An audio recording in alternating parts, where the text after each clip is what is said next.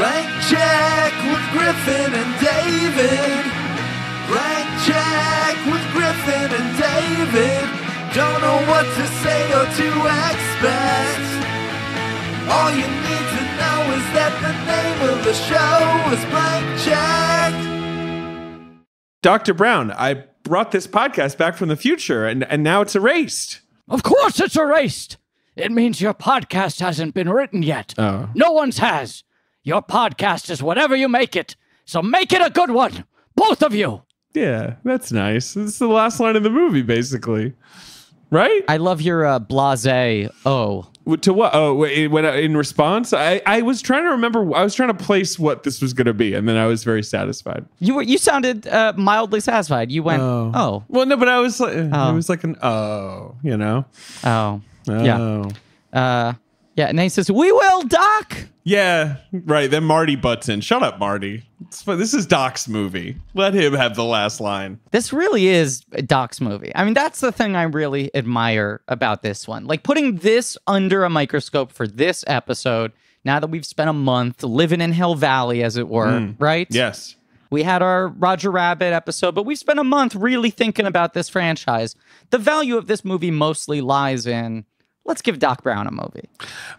Yeah. Okay. So we should introduce the podcast, and we should, talk to our great guests and all that. And I think you might know this already, or you might have anticipated this, but yeah, this movie I vastly prefer to part 2. This movie's great. That is so wild. This movie's really good. That is the most David opinion. Is it? Is it really? Okay. I kind of was watching it and I was like, how is that not the opinion? Yeah, I mean, I feel like the opinion. I know I'm not alone and on an island. I'm sure people agree with me, but I feel like Back to the Future franchise heads are like, I just love this series. I feel like most people feel like this movie's a shrug. They're like, oh, it like kind of sucks, right? I mean, I guess it's fun, but whatever. And then I've always contended it's like the ultimate Gentleman's Six movie. It's just like well-made, charming, good performance. It's like a Gentleman's 8.5. Wow. To our guest, who, of course, you're invited to speak at any time, David has been reticent to show Back to the Future Part 2 the respect that I believe it deserves. So I meant to rewatch the whole series before we talked. And I only was able to watch the third one. And I listened to your podcast about Back to the Future 1. But because of the space-time continuum, the podcast about Back to the Future Part 2 has not yet been released at the time of this recording. It has not yet been released and you haven't heard it. And then you'll then hear it and then this episode will change. Yeah, it will. The file will update. It's going to change my tombstone weirdly. Like the reason I die will change. And it'll change my tombstone pizza. I bought a pepperoni. It's going to turn to a Supreme. Have you ever found a garlic bread, Griff? No, I've been searching so actively. Do you know that these exist, Josh? That I'm half introducing you now. There's a line of Tombstone pizzas now, the main flavor varietals, but the crust is coated in garlic. It's a garlic bread awesome. Crust. Sounds it sounds so fucking good. And it's all I want. And we wanted to get them before we went on Doughboys to review Tombstone. And David, I feel like you looked in like 3 places and I looked in like 25 places. You were in and Manhattan I don't have a too. car. Well, but Manhattan, Manhattan. Manhattan has a lot of variety with supermarkets, whereas Brooklyn less so. I looked where I could. I also, though, would look on like Instacart or whatever. I was always trying to see if any supermarket in like 25 miles had one. I looked everywhere for them, and then Tombstone slid into my DMs, and they were like, when this is all over, we'll try to send you one. When this is all over? Oh, wait, so that's I thought there was like a history you had with Tombstone. Listen. I mean, maybe it is. Yeah, so it was a little ominous. Is that why when this feeling isn't so raw anymore with me, the Tombstone social media manager? When I come to peace with you. So you want a vaccine simply so that you can then reply to Tombstone and be like, so where's my garlic bread pizza? That's not why I want a vaccine. Is it a top 3 reason? Yes, absolutely. I also think the vaccine would be better covered in garlic. Oh my God. wait a second. What if it turns out that the garlic bread pizza is the vaccine? Right. And that's the why shortage. There's all these supply chain distribution. issues. Like that's the problem. Because they can't figure out like who has antibodies, who doesn't. Why do some young people get hit hard and old people survive? And it's just like they could map it to like the 4 stores that are selling garlic bread pizza. That is one of the little New York City, as somebody who grew up not in New York City, that is one of the New York things where sometimes you want something that is like that feels so basic that like everyone else in the country would have, and it will take you like it's like a 3-day charting, like, okay, I gotta take this subway to this one part of Brooklyn. No, and I grew up here. I'm born and raised in New York, but like when my family would go travel to other places or we'd like visit other people in different states, then I'd fall in love with some like regional junk food item. Or a specific flavor that I'd never seen in New York, or like fast food chains that don't exist in New York, and then I would just go crazy longing for them. But this, of course, is a podcast about filmographies, directors who have massive success early on in their careers, and they're given a series of blank checks to make whatever crazy passion projects they want, and sometimes those checks clear, and sometimes they bounce. Baby. I don't know. At the last second, I was like, I should put some Back to the Future spin on it. It's a miniseries on the films of Robert Zemeckis. It's called Podcastaway, and now we're finishing out the trilogy. We're talking Back to the Future Part 3, and our guest, one of the nicest people in the world, the nicest man on the internet. Can I say that? The nicest man on the internet? That's very flattering. Thank you. What if you had demanded that we say you're the internet's bad boy, though? What if you were like, I'm rebranding? Or, you know what would be even more messed up is if I demanded that Griffin say I was the nicest man on the internet. You better say I'm nice! And that he asked me as if it was his idea. Yes. And then you corrected my wording. He's a great stand-up. He's written for Last Week Tonight. Currently a writer on Desus and Mero. Josh Gondelman. Hey, thank you for having me. Thank you so much for being here. This has been a long journey. We've been talking for a long time. Has been a long journey. About getting you on some episode because you're a listener and a wonderful person. And we've absolutely abused your kindness in terms of constantly going like, oh, this thing came up. Would you be mine if we swapped you to this episode? I do think it's no problem at all. And you guys have the schedule, and that makes so much sense. But it was kind of a Back to the Future-esque absolutely span of space and time. Yeah. Right. But we did it. We're here. We're here. At one point, you were going to be on a later episode. At one point, you were going to be on an earlier episode. You moved around the timeline. Yep. But you know what? I feel that it turned out exactly the way it should. Back to the Future Part 3. It's the podcast is what we make of it. That's what we're here for, baby. So now that we know David's opinion, and my opinion is, massive fan of this franchise. I think it goes 1, 2, 3, but I think the drop from 2 to 3 is bigger than the drop from 1 to 2, even though 1 is inarguably like the perfect movie in the franchise. What is your relationship to this franchise at large and this movie in particular? I think I saw them out of order, but came to the opinion that you have, Griffin. I think I saw 2 first. Like I saw it at like a friend's house. Like we were there, family friends. We were there for Passover, and I was like, man, this Biff Tannen, a powerful man, and probably always was such. and then I saw Back, and then I think my dad was like, well, you should watch the first one. And I was like, there's a Back to the Future 1? Like I was that young and credulous. And then I watched 3. Yeah, so I'm way out of order. And I remember 1 being like the classic film, 2 being its own thing in the same world, also very good, but like in a more overall ominous feel end to end. Not that there wasn't peril in the first one, but like 2 is dark. But I just feel like visually I remember it being darker. Yeah. And just like the theme of like the whole world is already screwed up on this timeline was like a new thing to introduce. And then I saw 3, and 3 is like fun. I remember it feeling like the third one of a movie of a series of movies is when you just go way back in time, because this whole Ninja Turtles 3 came out like in the early 90s. Yeah, the Turtles were in time. We all know this. China? Ancient Japan, maybe? Now I need to. It's definitely, I think it had like a sort of a samurai feel, Yeah, but now I want you know to what? check it out. Well, You I sound- don't know. Yes. yes, Yeah, it's yes. feudal Japan, Turtles in Feudal Time. Japan. Feudal Japan. I feel bad for messing that up. I don't think I'm a bad person for doing that. You're not a bad But I person, but I do want to give you the tagline for Turtles in Time now that Please. I've looked it up. Griffin, do you know it? Do you know the tagline for Turtles in Time? I don't. What is it? Ancient Japan. Okay. Period. 1593. Period. Okay. Without a map. Period. Cowabunga? Without a clue. Period. Oh. Without a pizza. Period. Wow, I forgot that the stakes were so high in the third Ninja Turtles movie. Of course, it's impossible for them to get some good za. I get that they in don't feudal have Japan. a map, but like, is Of that course. like that's not really their biggest concern? It's not like they're like, oh no, we went back in time and we don't have a map.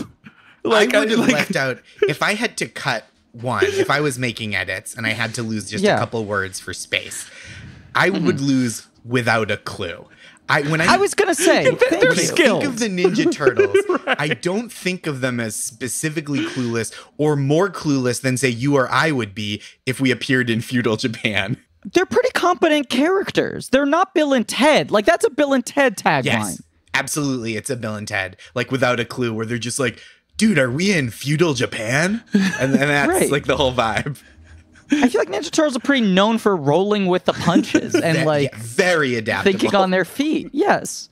well, They've studied martial arts. do you do you think it's that they're like it's like they're without a clue because they're without a map? Like, is it trying to like underline that like since they're mapless, the clues But are since when are gone? these guys like fucking cartographers? Like I don't remember that being like Donatello having to check his compass every 5 minutes before they attack the foot. What is this shit? It's just a weird. It like the movie should because it has a below tagline as well, which is the turtles are back in time, and that's really all you need. Yeah. that's the premise of the movie. We get it.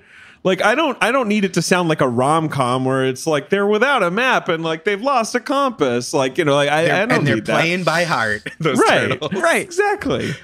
What I like about without a pizza is it just makes them sound like shitty American tourists like showing up in Japan being like, is there a fucking Domino's around here or what? Yeah. Yes. Right. But there's no pizza. Feudal Japan sucks. I initially thought it was great. It is funny how, like, now that the Ninja Turtles has been around for so long, rebooted so many times and lasted for generations, and people, like, care about Ninja Turtles and, like, the mythology and the integrity of the characters across interpretations and stuff.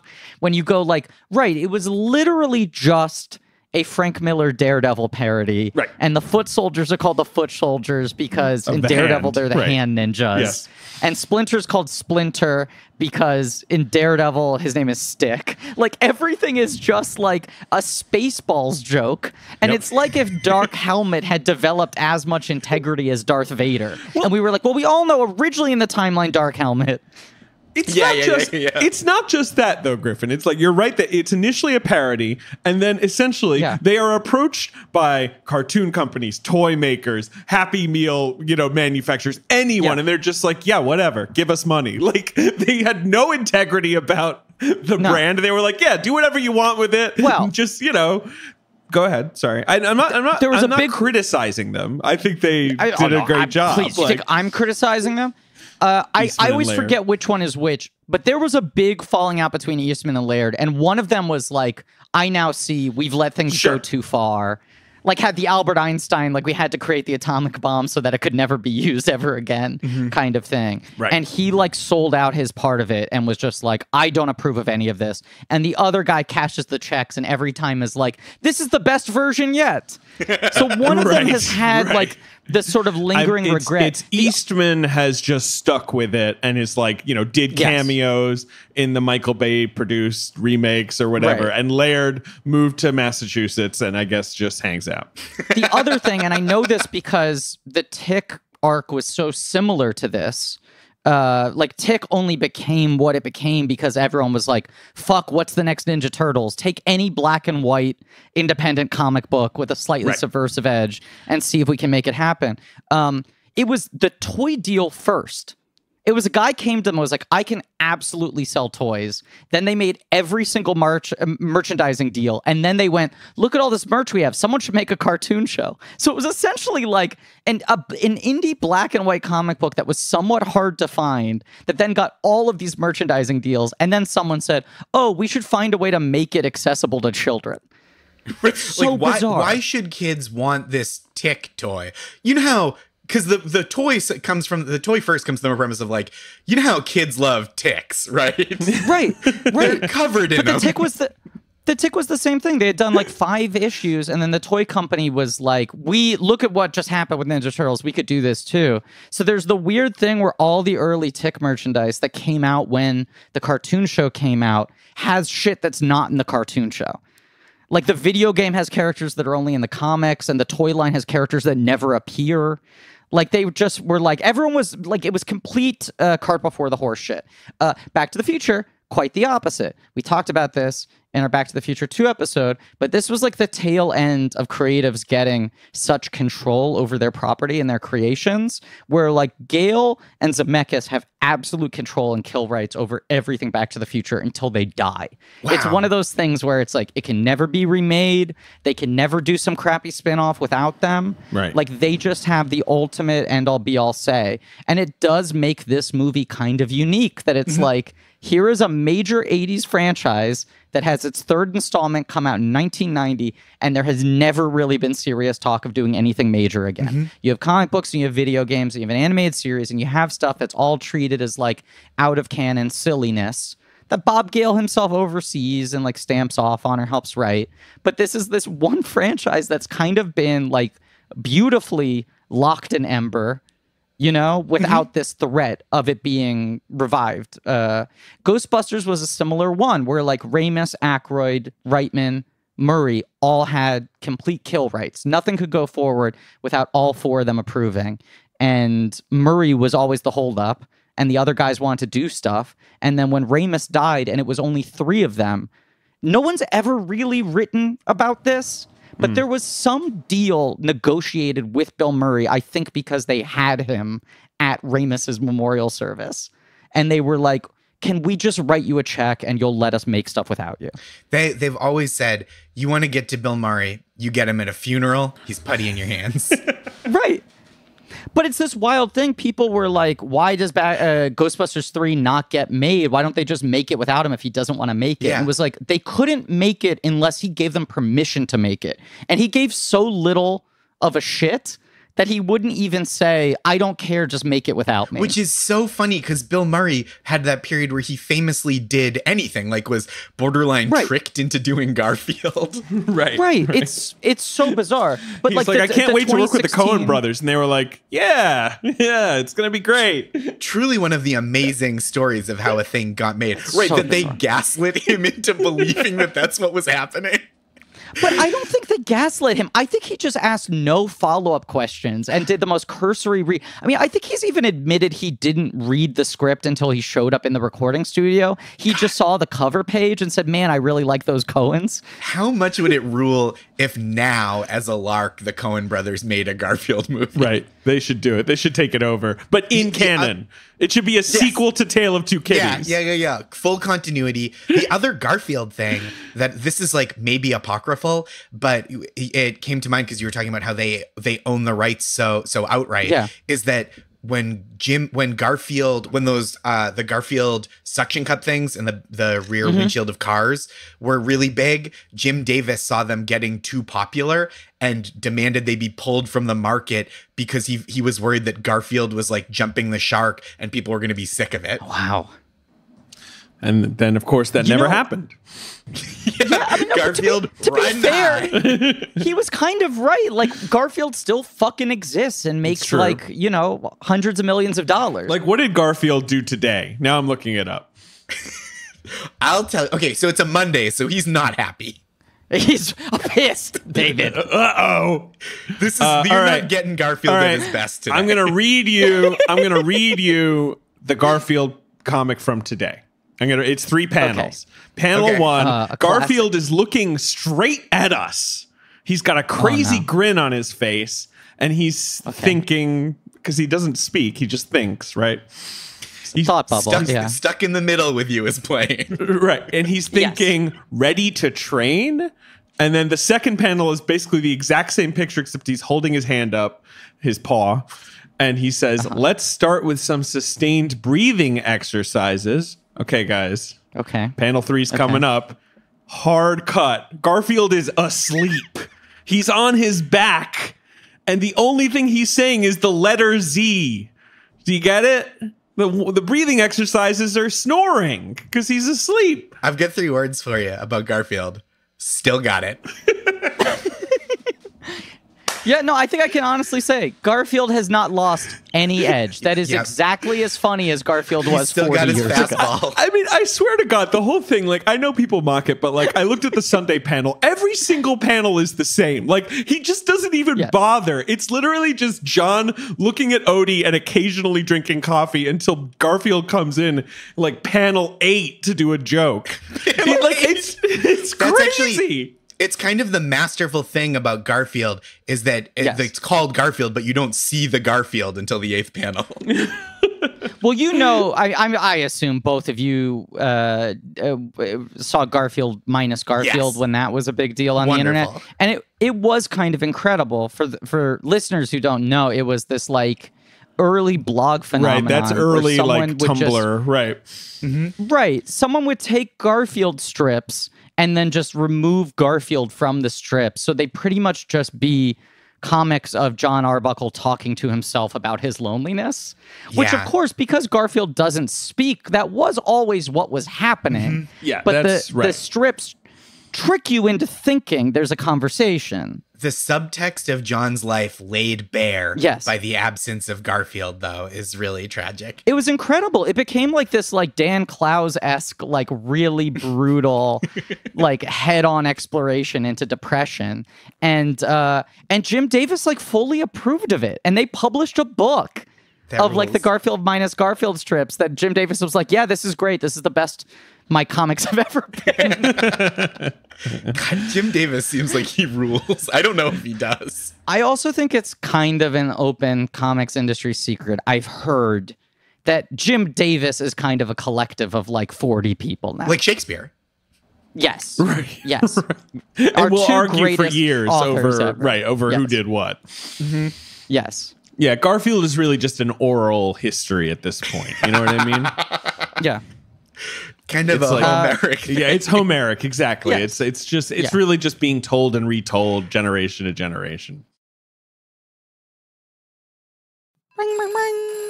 The phone's ringing. Okay. All right. Okay. I guess there's only one thing to do now, and that's answer the call. Much like the female Ghostbusters. You got to do it, David. Exactly. They did it, and now I'm doing it. And I'd argue they did it well, but I'm not looking to start trouble here. Just answer the call. It's just an ad. I don't want to get into it right now. We'll discuss it one day. Well, someday we'll definitely get to it. Yes, absolutely. Hello. Doc Brown. Marty, I was waiting for you to answer. I heard you pick up the phone. I'm so sorry. It took me a second. Griff just wanted to suddenly reopen the Pandora's box of the 2016 Ghostbusters movie, and that was a whole thing. Tannen wanted to reopen the box in 2016, but he's from the year 2015. It's not Griff Tannen. It's not the future bully. Anyway, it's Griff Newman. It doesn't matter. What's going on with you, buddy? Marty, I have a problem. Okay, what's the problem? An issue. It's an issue. It's an issue and a problem. And what is it? My bed, Marty. Your bed. I need great sheets. Yeah. I mean, we look, Doc. Great your sheets, bed. Marty. This is a stretch. Honestly, this is just a stretch. Stretch. Why do you keep using this word stretch, Marty? I mean, look, I don't know, Doc. I feel like you've probably heard us talk about Brooklyn Inn before. They're the home of the internet's favorite sheets, the great sheets that you're referring to. Great sheets. So go to Brooklyn and get some sheets. But can I tell you something else? They've also got these towels that are amazing. Towels? You know, they got varying levels of plushness. They're a little extra soft. They're a little extra absorbent. They can turn your bathroom into a miniature spa. So look, great sheets, sure. But today, I just want to talk towels. Well, what about bathrobes, Marty? Oh, do they have a bathrobe? Do they have a bathrobe that I was wearing until about an hour ago? I'm going to be honest with you. Humble brag. I like to putter around my home, the Brown Manor, wearing a bathrobe until I hit myself in the head and come up with an invention idea, Marty. Right, I do that too, except I don't hit myself in the head. I just kind of drink coffee. Don't do it on purpose. I know. You're an accident-prone person. Look, I'm still getting up. I'm showering every morning just to have some kind of routine. And Brooklyn's towels and their bathrobes, it's all so plush. It's the perfect way to start the day off right, okay? They're cozy. They're warm. They're very absorbent. It's just a little comfort for right now. That sounds great. Brooklyn is the perfect place to find all the comforts for home, including ultra soft towels, and they're so confident in their product that everything comes with a lifetime warranty. So use promo code CHECK for 10% off your first order at brooklinen.com. That's BROOKLINEN.com. Promo code CHECK. Brooklinen. Everything you need to live your most comfortable life, Doc. Great sheets and towels. It's interesting that you said, Josh, that you saw 2 first, then 1, then 3. Because I had the distinct thought watching this one, and this is definitely the one I've seen the least and haven't seen in the longest amount of time. This is really a franchise that is dependent on you seeing them in order because it's so much about the echoes and the repetitions of the exact same things over and over again. You know, it has that, like, I keep on using this, but it's true. It's structured like a fucking herald where you like repeat the same 3 beats over and over again and heighten them in this way that, like you're saying, like the hacky thing about improv classes, people are always like, oh, the lazy 3rd beat is you just go to space. You just do the same scene you've done the first 2 times, but you go to space because you've run out of stuff. Most franchises, 3rd movie, suddenly they travel through time. Back to the Future starts out with time travel and weirdly does the opposite, where it's like, this is the one that's kind of the least time travel heavy, that mostly just kind of parks itself in one genre. Yeah, that's true. And just does like a mapping game. There's not like a lot of back and forth with time. We go back in time. We're stuck back in time. We got to get back to the future. Yeah. You just got to get back to that future. Doc Brown never made a Lloyd team. Sorry. Doc Brown never made a Which is weird because because that's in the name. It's right. Named after him. Not named after him. He had a Triple Crown show, but he never made a Lloyd team. Christopher Lloyd at a Triple Crown show. Griff, you can always one-up my jokes. It's a suggestion of an occupation. Ben, you haven't been able to say anything while we talked about the Teenage Mutant Ninja Turtles, who I believe you petitioned a court to be adopted by, right? Like that was something. You're an adjunct member, 100%. An adjunct turtle. Yeah, I mean, I'm gonna name my first kid either Bebop or Rocksteady. I haven't decided yet. Of course, right. Well, you've Number got to 2, find out. right? Yeah. I can't wait for the species reveal. Like, is the kid a warthog or a rhinoceros? It could go either way. But yeah. Back to the Future 3. Ben, do you care about this one? Do you care about Back to the Future 3, Ben? My thoughts on Back to the Future 3 are, I always thought it was corny that it was like, set in like the Wild West, like you could do anything while you're like going like to this old time. It is dusty, but you didn't care at the time. It's dusty. I like that. But I'm rewatching now. I liked some of it. Biff is wow. This version of Biff is crazy. It is the thing. Every time I re-watch the franchise, dirty, is what I'm trying to say. He's very He's dirty. so dirty. Okay, it's wild. That's like one thing that really stuck out with me. But all right, sorry, Griffin. Can I throw out a theory? Did Tom Wilson do too good of a job in these sequels to the detriment of his career? Like by being just so Reddit, scary and like nasty, and also that he makes such wild choices in every interpretation, that he actually kind of is the most transformative across like Biff to old Biff to Griff to 80s Biff to Mad Dog Tannen. And I saw people on our Reddit saying that they didn't even know that it was the same actor in this, that they knew obviously it was meant to be like a Tannen ancestor, but that he is different enough in this. Because you watch the range of what he does in this, and you're like, it's very bizarre that he didn't really go on to have like a sitcom That's be what I'm a saying. constant like funny villain or whatever it is. He should have had a good character actor career. Yeah. It makes no sense to me that he didn't have a sitcom. I mean, he popped up in sitcoms that I maybe never hit, and obviously he was so good in Freaks and Geeks, but Amazing on Freaks and Geeks. But that's just 6 episodes. Like, it's not like that he's in every part of that show. And like, he did a lot of voice work, but it's just weird that considering these movies are such big hits, like, no one was calling. Like, or maybe they were and maybe didn't. I have no idea. Like, I know. He seems like a pretty happy guy. He does. He's a stand-up. I've heard that the people who've done stand up with him, I believe his reputation is like solid dude to work with, like pretty, one of the nicest guys in the world. Yeah, that's one of those all guys I've like, heard from people. Hey, I had this cool experience being in these 3 huge movies. That rules. Like, what a nice way to what a nice way to think of a career. Right. Like, by all accounts, there's no bitterness on his part, and I think he does very well as a stand-up, and he does very well doing voiceover and stuff. I saw that he's like a regular on SpongeBob. He just does a lot of like supporting SpongeBob characters. I mean, I think he does fine, but you also just go based on everyone else in this franchise, you know?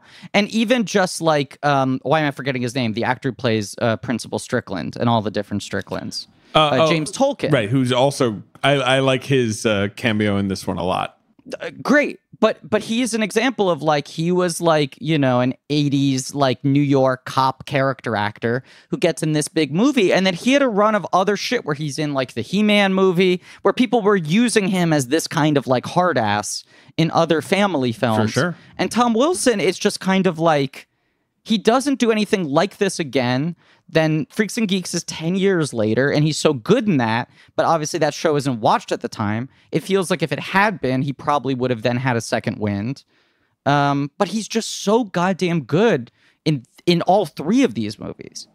He is. I think that everyone's good in these movies. I'm trying to think of like a weak spot in the Back to the Future cast, and there isn't really one. Like, the Elizabeth Shue / Claudia Wells, you know, girlfriend role is always underwritten, but like, that's kind of it, right? Like, the only weird thing is that Crispin Glover doesn't come back. Yes. Rewatching them, Shue is the performance that sticks out to me as being just a little bit too big. But I also can't really blame her because she's sliding in on 2, and what they give Jennifer to do in these 2 movies sucks. Yeah. Like, at least in the first one, Claudia Wells gets to like play a real teenager having like charming scenes with her boyfriend versus the sequels where she just falls asleep on a bunch of different surfaces. Much kind of like the Garfield of the Back to the Future universe. Very much. She hates Mondays. She hates Mondays. She loves. There's a whole lasagna subplot that they cut because she faints into a giant pan of lasagna. That was one of the scenes, the deleted scenes. Oh boy. But right, like, even Flea's good. Like, even good job by Flea. Yeah. Everyone's good. I mean, it also gets back to this thing I said in our episode for 2, which is like, I think this franchise is fundamentally so much more character-based than other franchises. You know, it's so much about the dynamics and the relationships, and even with the different timelines and the different time periods, it's so much about how those things echo and what these people mean to each other and all of that in a way that's just like, you know, it's hard for actors to make this type of impression in an inflated franchise that has so much world building to do and so many payoffs to handle. Whereas this, all the payoffs are interpersonal. Right. Yeah. And this movie does have that nice, like, oh, this feels like a nice season finale, like a series finale. Yep. Like, it just puts a nice bow and leaves everyone in a place where you feel happy and good about the fact that you're probably never going to see them again. But also, it's that kind of season finale or series finale where if it got renewed, you'd be like, I get where they'd pick up here. You know, like, it feels it feels like the end of this franchise. But I was reading some review that kind of said that it felt like it could be the first episode of like a sci-fi procedural, which it did feel a little like Quantum Leapy, which I loved Quantum Leap. You know what I mean? Like, it did feel like the most like, we got to go to a time, solve a problem, and then move on. Right. I think I like that it's sort of back to the first movie's thing of like, it's really hard to travel through time. And like, we're going to need to do all this stuff to engineer that happening again. Whereas 2 obviously is having so much fun traveling through time as much as it can. It's also, I mean, I remember as a kid seeing the covers like at the video store and feeling like, oh, is that all this franchise is?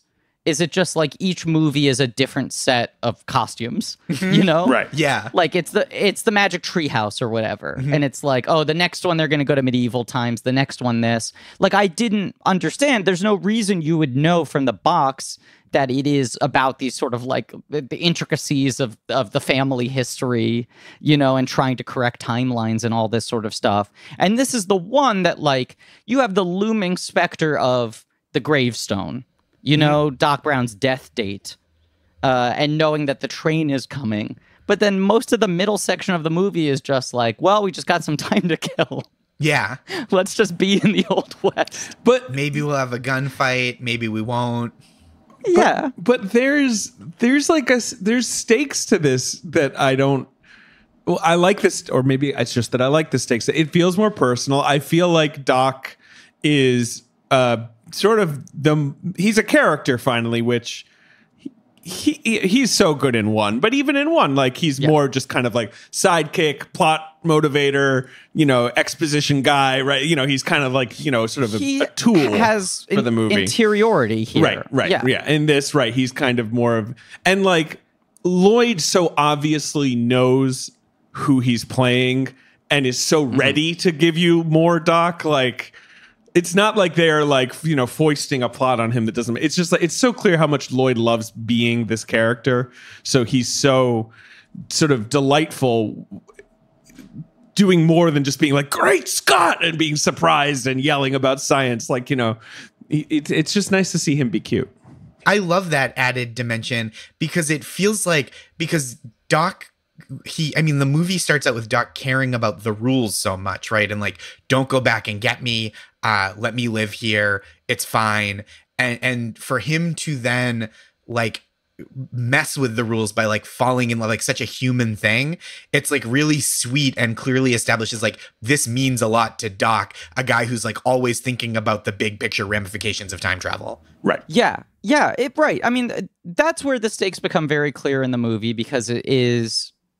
You know, I go on and on about this, but like, especially for big franchise movies, I feel like the battles always have to be ideological in addition to whatever the external threat or issue is. Right. It's why stuff like Black Panther or Wonder Woman works so much better for me than most superhero movies. And the fact that you do have the character at the crossroads like that you have Doc Brown kind of fighting himself. That they're not just like, oh, we have to figure out how to get the car to work again. But it's really this like, I don't know if I like the premise of these movies anymore. Like the characters within the franchise are fighting against the entire idea of the franchise. And I also think in this weird way where like Back to the Future Part 2 is very much about sequels and trying to like revisit the first movie and make it again and all of that sort of stuff. This one is very much the like, is it natural to keep a story going? You know, do you start to punish the characters by continuing to pull them through it? And Doc Brown over and over again just keeps on saying like, I never should have invented it in the first place. Right. Like this whole thing's a nightmare. It's made everything worse. The first movie never should have happened. It's like it's triumphant when the DeLorean is destroyed, in my opinion. Yeah. It feels like an important course correction. There's a thing I saw on the Blank Check subreddit that kind of blew my mind, and I'm going to paraphrase it because it's long, but SG Standard, I want to give credit, is the username, and they pointed out, obviously, this is a franchise that is so defined by the lack of Crispin Glover in the last two movies, right? It's like... Sure.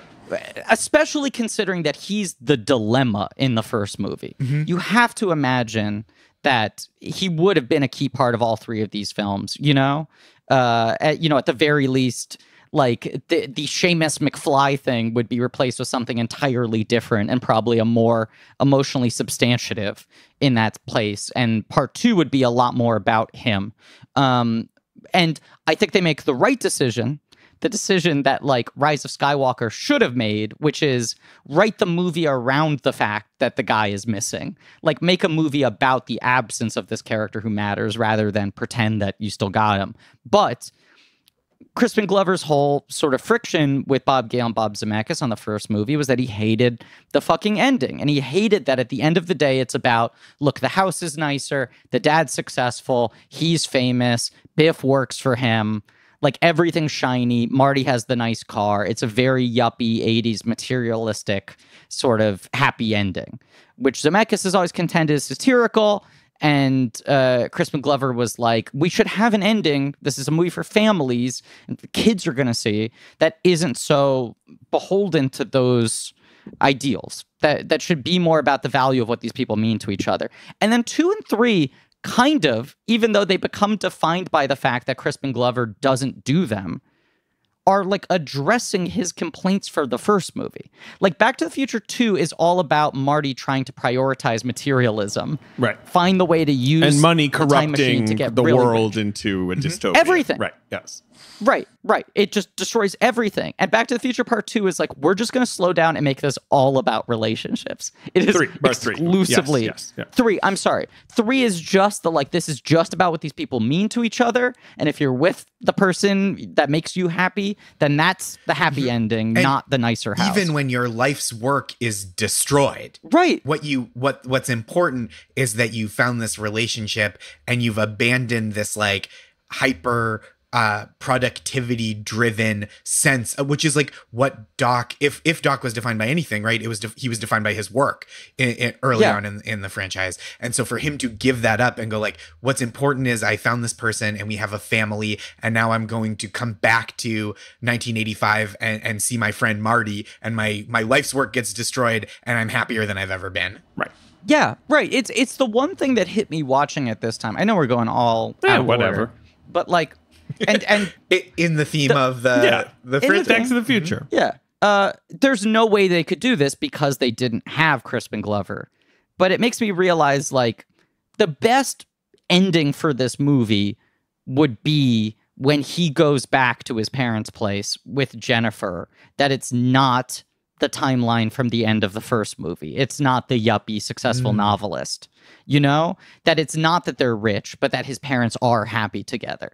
Like, it feels like you need one last ripple effect of the status quo of his home life that isn't just they're all really successful now.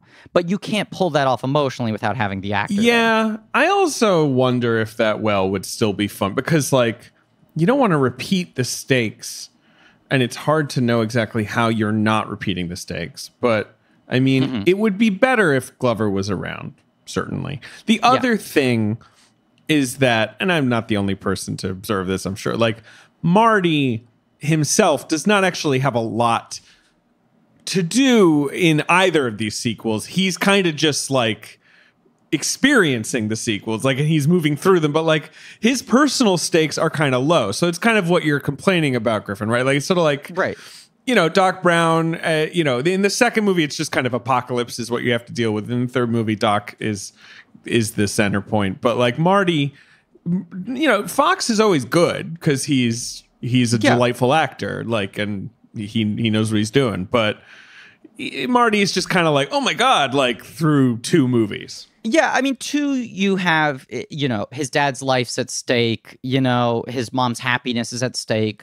Like, he's more personally invested based on the relationships around him.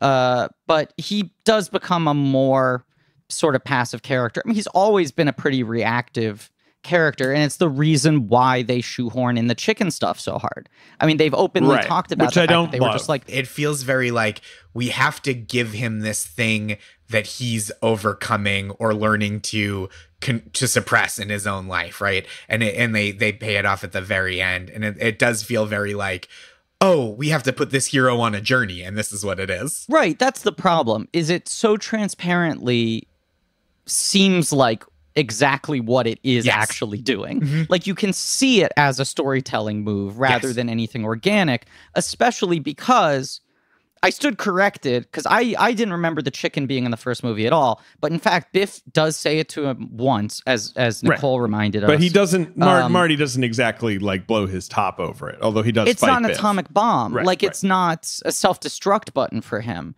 Whereas this, it like fully becomes his kryptonite. And for these two movies, and I feel like especially this one, because Marty has so little to do, it's all just about this like, are you yellow bellied thing, which. For me, bumps only because it's not something inherent to the things we liked about the guy in the first movie. Like it's the best kind of sequel writing is you find something that was there all along and you deepen it, you know? But this feels like such an artificial deepening. It does feel like what he needs to come to terms with is his fear of his future and becoming his parents, which his parents suddenly just becoming like the suburban ideal doesn't really solve that, you know? Right. Because now it's just like, well, they're good. I'll be fine. I got the car. Yeah. I mean, the weirdest part is that he has siblings. Like when they come out in 3, you're So like, weird. Right, he has siblings. Right. I guess they're doing fine too. Great. I mean, yeah, whatever. No, I read Wendy Jo Sperber was like 9 months pregnant when they were shooting 2. So they shot a scene with his brother in the alternate, like, Hell 1985, where he's drunk and he's yelling about Biff. And it's a pretty good scene, but they found that people were more worried about what happened to the sister if you saw the brother. So then they cut both of them out.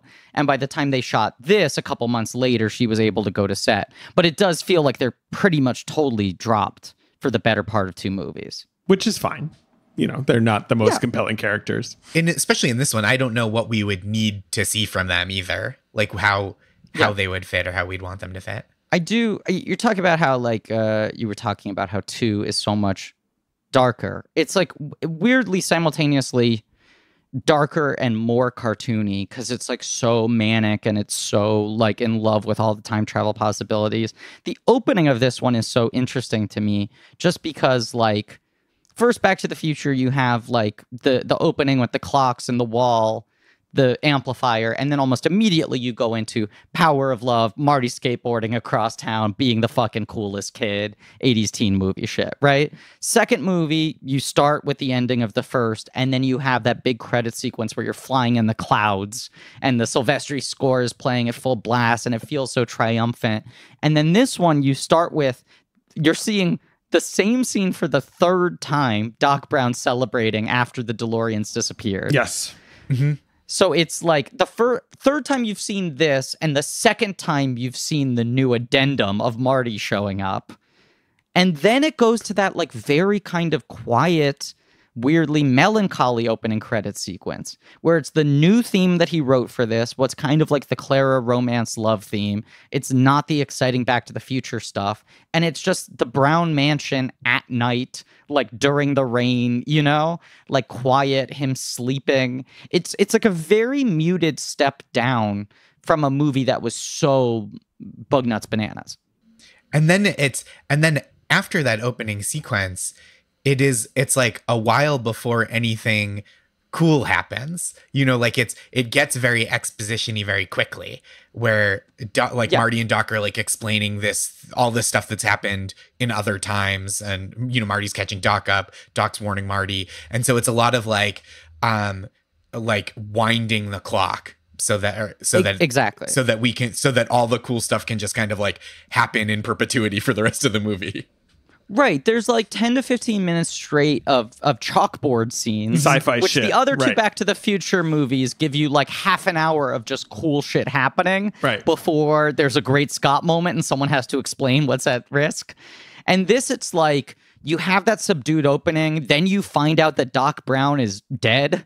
You know, you see the tombstone. Like everything's very kind of like small scale and insular and quiet. And just sort of piece setting, not in the same way that Gale and Zemeckis usually do, where it's like so fun that you don't realize the pieces are being set up. This is very transparently, as you said, like clock winding. And then minute 17 is when the car goes. Like, but it's pretty much 15 straight minutes of like vegetables. You know, Yeah. not that they're not charming. No, but you're right. You're right. It's a slow start. You're right. Yeah. They're so watchable and charming, but it's also like, okay, remember Back to the Future. We're gonna do one, but it's different now. And then they tell you why it's different, and then they go to that parking lot, and then you can see like, oh, it's about to be action time. Yeah. Yeah. And I just love the smash cut, the like match cut with the Indians on the drive-through theater to them like charging after him. Like, it's fun to see him put on the tacky pink cowboy outfit. Yeah. And just like, you do get a little amped when you're like, oh, this might be like fun for them to play in this territory. It is fun. It is Wait, fun. what is It is this? fun. It is fun. It's This is a definitely great fun. movie. It's fun. Robert Yes, Zemeckis it's made definitely fun. a Western with Christopher Lloyd and Michael J. Fox in a flying train. It's got a shootout. It's got comedy drinking. It's got all kinds of, it's got romance. It's got Oscar winner Mary Steenburgen. It's great. This is a great movie. It's Zemeckis. It's so much fun. It's so much fun. I mean, that's like it's like there's just so much fun stuff that happens, which I love in a movie generally. You know what I mean? Like, I think that's such a wonderful trick to... Josh, are you telling me you love fun? I love fun. Wait, but I mean... what is this? This is such a basic thing to say, but like when you watch like a Fast and Furious movie, you get the impression that they were just like, what cool thing could we do next? Sure. And this had that appeal to me. It feels like let's do a bunch of fun stuff in a row. If that makes sense.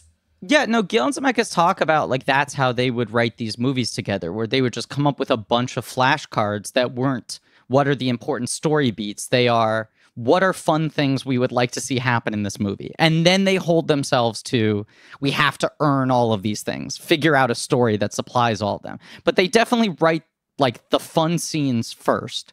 I also think they're just so good at character comedy that like even when things feel a little homeworky, they just write such good telling sort of character moments, and then they just cast exactly the right actors. And they find exactly the right comedic pitch where everything's really nice. I also just think, like, in terms of, is there anything else that Back to the Future 3 could have been? David and I, massive defenders of Iron Man 3, what we both contend is the best Marvel movie, and which a lot of people don't like. And I feel like one of the reasons I love it, that I feel like other people dislike it, is that the suit is out of commission for most of the movie. Right. Because it just really feels like at that point, in terms of stories where Iron Man is the one guy at the center, Avengers movies are obviously their own fucking thing. It's like the suit had become too powerful. He had too many versions. There was like so little threat or tension when he had this stuff, you know, at his disposal. And it's great that it's like, 3 is him having to like jerry-rig stuff from Home Depot to figure out how to break into a home. And it's also, I think the best decision this movie makes is like, minute 20, they fucked everything up. The car's out of commission. Like Doc Brown couldn't fix it in the Old West. Marty drove it back, but then got the gas tank like punctured. So now they have no fuel. They have no way to get there. They have no equipment, you know, no technology to fix it. And it's just sort of like, there's such a narrow like window back to the first movie of how we could even possibly get this car to work. There's one possible minute that we could make this happen, and we're going to make it happen either by an inch or we're going to fall off a cliff. Yes. And that's a really, really good story decision because you have to scale it back after 2. And it's great. I think, and I think really the Marty journey that's like more important than the chicken stuff. Like the Marty stuff is like him letting go of trying to make sure Doc doesn't fall in love, right? Like that's him. He wants Doc to not fall in love so they can complete their journey as friends back to 1985, which is the mission he thought he was on. But the mission he's really on is letting Doc live his human life. Yes, exactly. Right. And that fits in well with the bigger franchise. Like, it's Marty trying to fix his family thing. Like, to some degree, Doc Brown is now family to him. Doc Brown's kind of his real dad in a way. So, right. And also the only friend we ever see him have. Yes, inarguably. Right, like his second best friend is Needles, and that guy sucks. It's weird that he has like a girlfriend, which is like when you're in high school, that's like a move that you need like a certain amount of social fluency to do, and then his best friend is an old man. Right. Like his birthday parties must be so weird.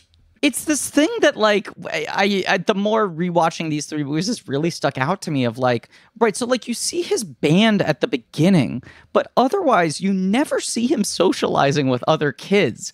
And there's this thing where, like, every time he ends up anywhere, everyone likes him. Like, he's very popular in the 50s. He's very popular in the Old West. Yeah, he's very likable. He's a likable guy. Right, but he's also, like, not a particularly sociable guy. He weirdly only cares about his girlfriend and this old man, and everyone else he, like, doesn't really care about. And it is, like, he has such a, like, he has so much emotional investment. I feel like this movie is him realizing, oh, fuck, I actually really do care about Doc. Like, this is such a Doc and Marty buddy movie, where in the other two, I feel like they're just, like, obviously, we understand that for some reason they're friends, but the movies just jump into, we have to solve this shit together. And this one is Marty having to kind of let go of his friend and be like, I want you to be happy. I have to accept that my status quo of you being the guy I can go visit who lives in a garage isn't what might be best for you. Or for Marty. It might be good for Marty to, like, go to college and, like, meet some people his own age. Yeah. Yeah, you can't just time travel with an old man forever. Eventually you have to settle down in some year or another and live your life chronologically. That's a good take. I'll say the 100-year-old thing hit me more this time around. I know I said, like, I never really felt like I liked this as a kid, this movie, but it was interesting to think about how the franchise was like, all right, let's do the 100-year-old version of this town. And, like, thinking about, like, the legacy of, like, families who, like, are all from, like, the same town and stuff. Like, I don't know, it was interesting. I feel like it made me think of my own family because, like, I grew up in a really old house, and I've had relatives in my town throughout, like, the history and whatnot. You grew up in a monster house, we should mention. A monster house? Just because it's relevant to Zemeckis. Your house also does have the spirit of an old lady in it, right? Yes, of course. Yeah.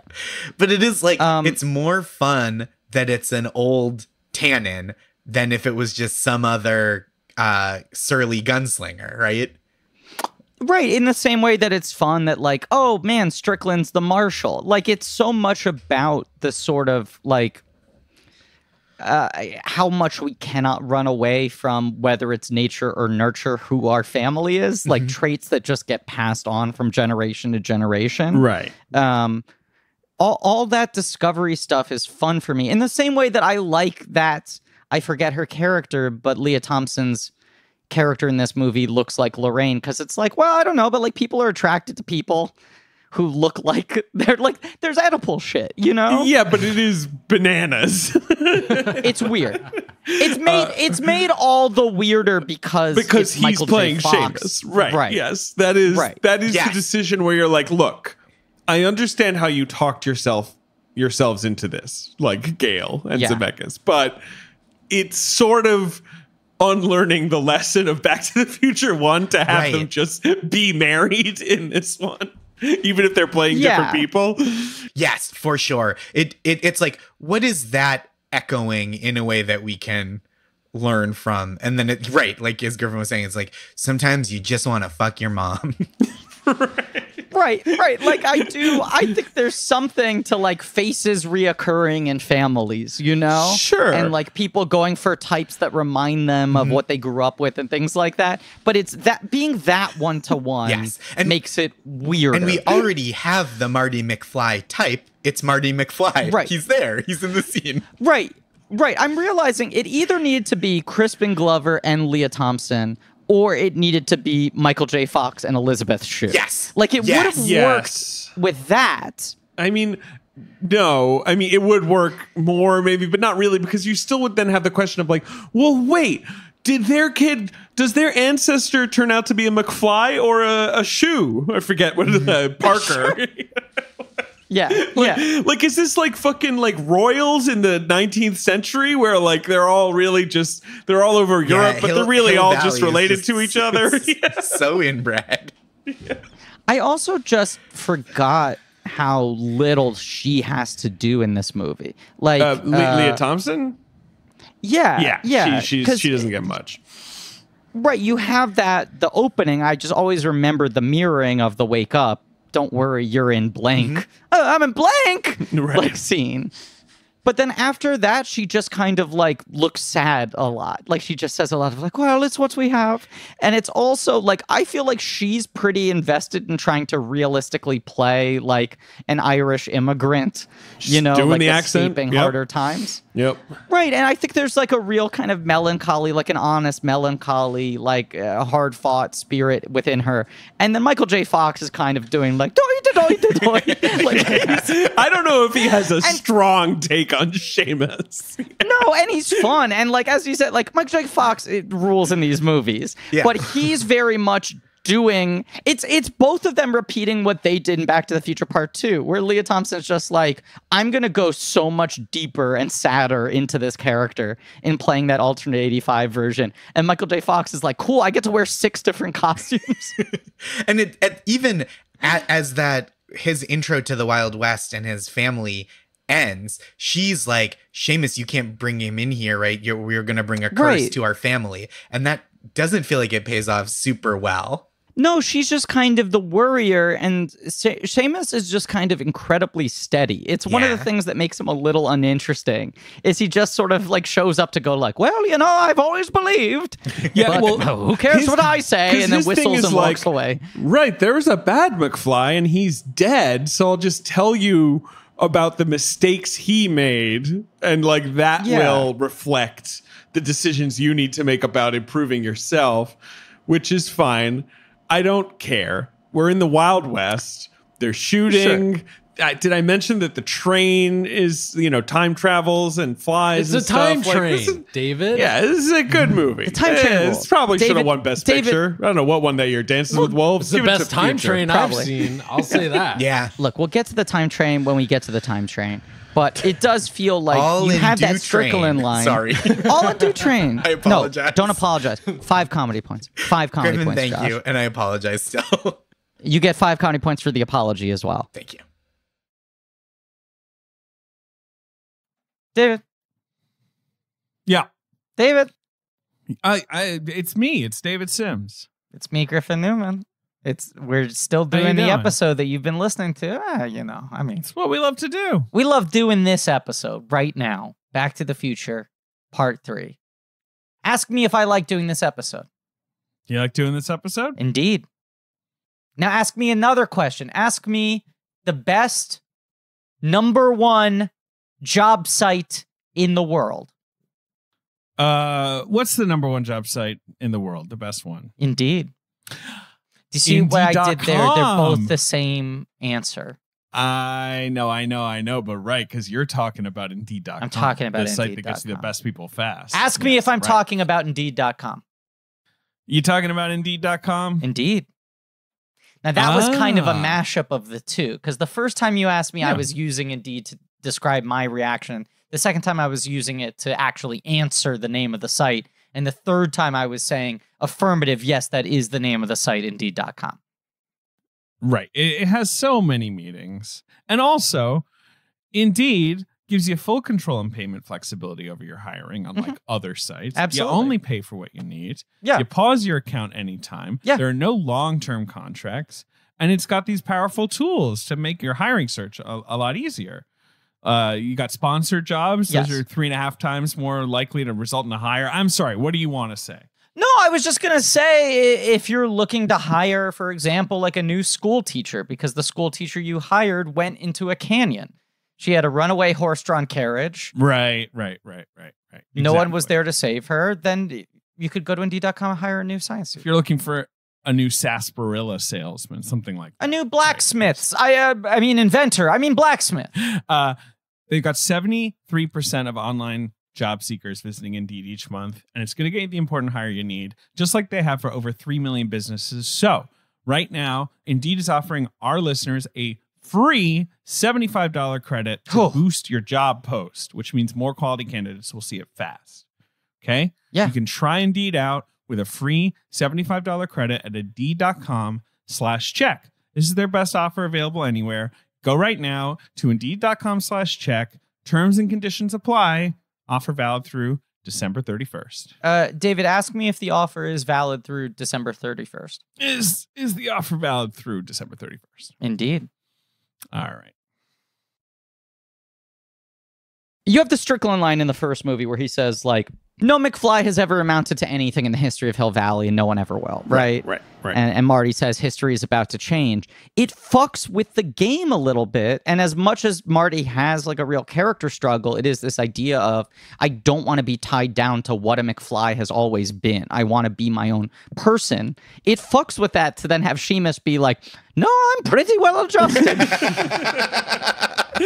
What is his job even? Is he like a farmer? I guess they have a farm, right? I don't know. He's like the town therapist. Like, he just seems so balanced. You know, like it's not, once again, it's not Fox's failing, but it just feels like they never came up with a hook for that character outside of, well, we still have this technology where we can have 2 Michael J. Foxes on screen at the same time. And yeah, because it is so much about, like, the shadow of the family history. It's like, well, my brother was a piece of shit. And my son, who you're meeting right now, is the first American McFly. You've heard stories about him. I'm the one who is just super okay. Yeah, what's the problem with him? He's just chilling. He doesn't seem cursed at all. No, he seems great. Yeah. He's married to his mom. He's got a sweet baby. Yeah. He's shooting little rodents to feed his fam. He's doing family. Yep. He's doing well. No, fam. Drinking He calls them beautiful fam. poop water. He came up with that in California. I didn't feel right when I said it, but I think it is authentic to the character. No, he invented fam. He invented hashtag squad goals. He was very like ahead of his time. Just an old timey one of those cameras that like poof and then there's smoke and it's sepia tone. It's a hashtag tin squad type. goals at the bottom. You see them chiseling in hashtag squad goals. So Marty wakes up. Well, yeah, what are we doing? He's chased by a bear. The minute I saw the bear, I just want to mention the bear. I just thought about like that job in Hollywood, like the guy who wrangles the bear. You know, where it's like, we're going to need a bear, and you call like the one guy, right? Like there can't be a lot of guys with bears. There's that one bear. Right. There's that one bear, Bart the Bear, who has like 20 major bear credits. Like almost every major bear in a movie was Bart the Bear until like 1996. You think when other bears go into the casting office and they see Bart there, they're just Bart. like, fuck. Fuck. I thought he was busy. I thought he was working on something. My agent told me he was out of stage shooting a thing. Well, and also, I mean, Bart the Bear haunted Gandolfini for years. Like every time he'd just be like, they're gonna give it to Bart. There's a Bart the Bear too, who has no relation to Bart the Bear, just fucking stole his name. That sucks. And also is in movies. Like he did Evan Almighty. He did We Bought a Zoo. He was in an episode of Scrubs. Bart the Bear too? Yeah, Bart the if Bear Bart too. the Bear is in this. Bart the Bear's big final credit was The Edge. No, like he does The Edge in 97, does Meet the Deedles in 1998 and retires. No, but I'm saying Edge was really the high note. Edge is the high note because he's like the third lead. But no, it's a black bear in this movie that's chasing him, Right. not a grizzly. So whatever. It's some other bear someone had.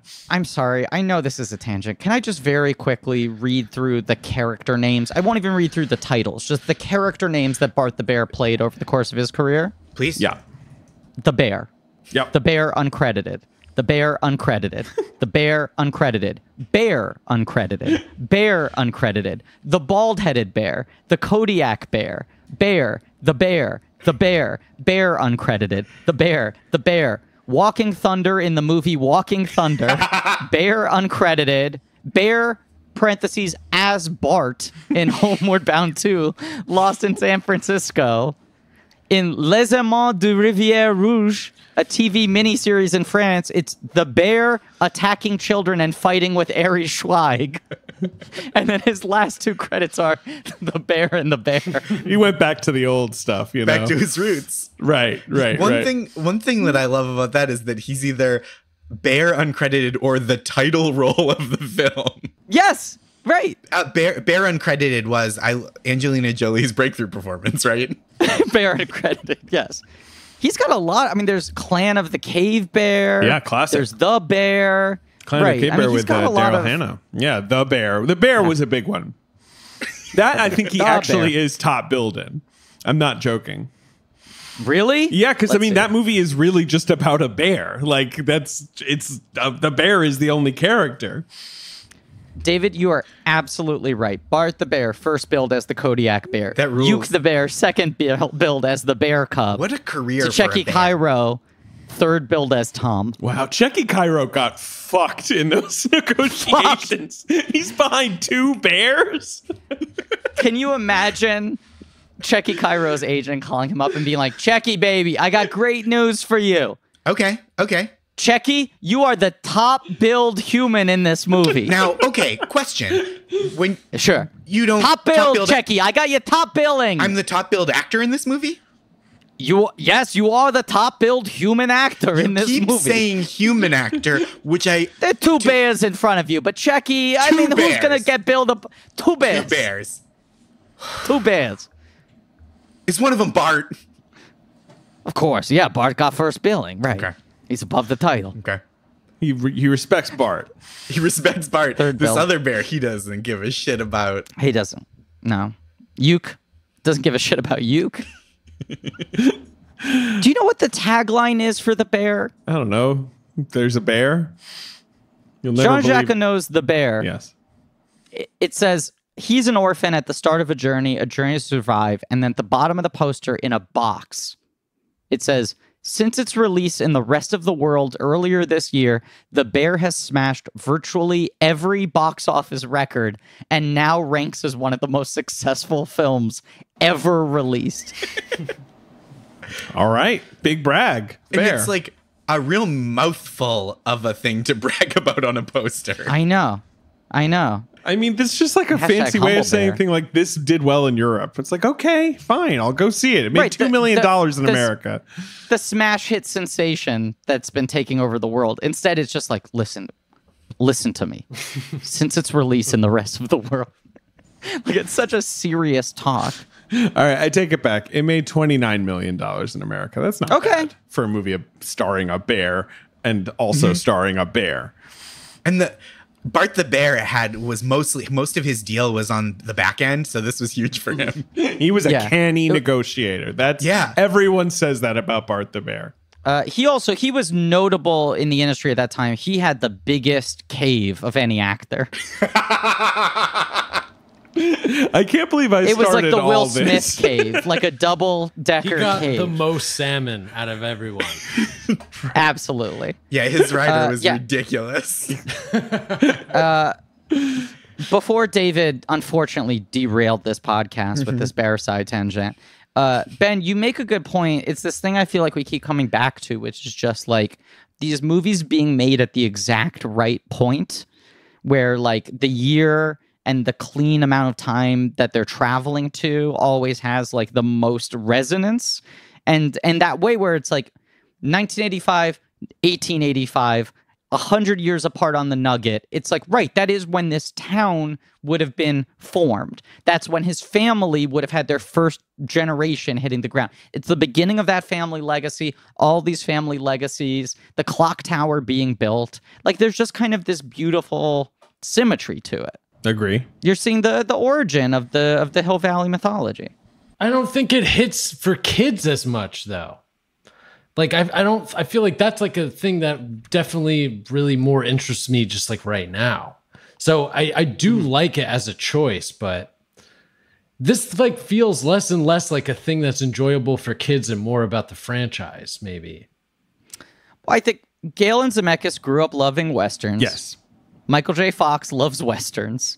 And they were like, oh, we'll make a Western like what we grew up loving. And I think Children of 1990 were just kind of like, That's the only place they're going to? You're not going to feudal Japan?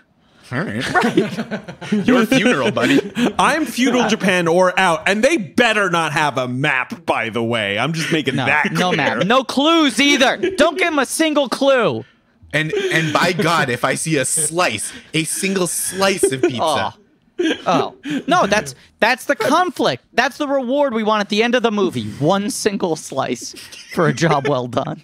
If I see so much as a grease-soaked paper plate. Oh, God. I'm trying to think, because City Slickers is like the year after, right? Like the Western Right, there's a not, revival right after this. Yeah, because you've got Dances with Wolves, you have the sort of fancy Western on its way back. And Unforgiven. You have Which two is this year. Westerns Dances with Wolves best, is this best year. Picture. Yeah. And Unforgiven is in a couple years. And like, but the Western right now, even like, because this is probably coming out before Dances with Wolves, is a very uncool genre in the 80s. No one wants Westerns in the 80s, right? Like, that's just not the thing. No. So that's... No. I mean, right. You have daring the of them, Silverado, Young Guns. Like, I feel like Young Guns was the one Sexy successful one. Yeah. Right, but it was so much the like, oh, we're doing the anachronistic Brat Pack Western.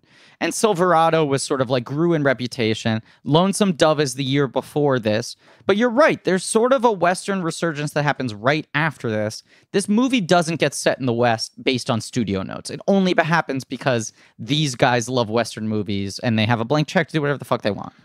And this is the first Zemeckis movie. I mean, like, I Want to Hold Your Hand is obviously sentimental for Beatlemania. It's not like he, 1941. Like, he does these throwbacky movies, but this is the first one that feels sentimental, which I feel like is a thing that is going to define a lot of his future movies, like Forrest Gump, like The Polar Express. Like, he's kind of a sentimental filmmaker now. But this is the first one where it really feels like he's sort of like wistful about a bygone age. He's kind of saying goodbye to something he created, right? Like, it's this sort of weirdly sweet movie, which, yes, no studio would be like, yeah, for the third one, just kind of, you should just really just like say a wistful goodbye. Right. And also up until this point, he's a pretty satirical filmmaker. Like, it's always been he's got a bit of a cynical, exactly, 100%. Right. And this movie doesn't feel cynical. At all. No. At all. It's got none of it. And I feel like that's always this thing that makes Zemeckis so unreadable, but also interesting, is it's like, well, he's like the ultimate boomer, but it also feels like he has so much contempt in him. He's like constantly towing this line between this like sort of nostalgic embrace and wanting to call out the ugliness that we tend to gloss over. And like Back to the Future is one of those movies where people analyze, like, what is he saying with like Marty McFly inventing rock and the dad becoming a successful novelist at the end? Or is he saying anything?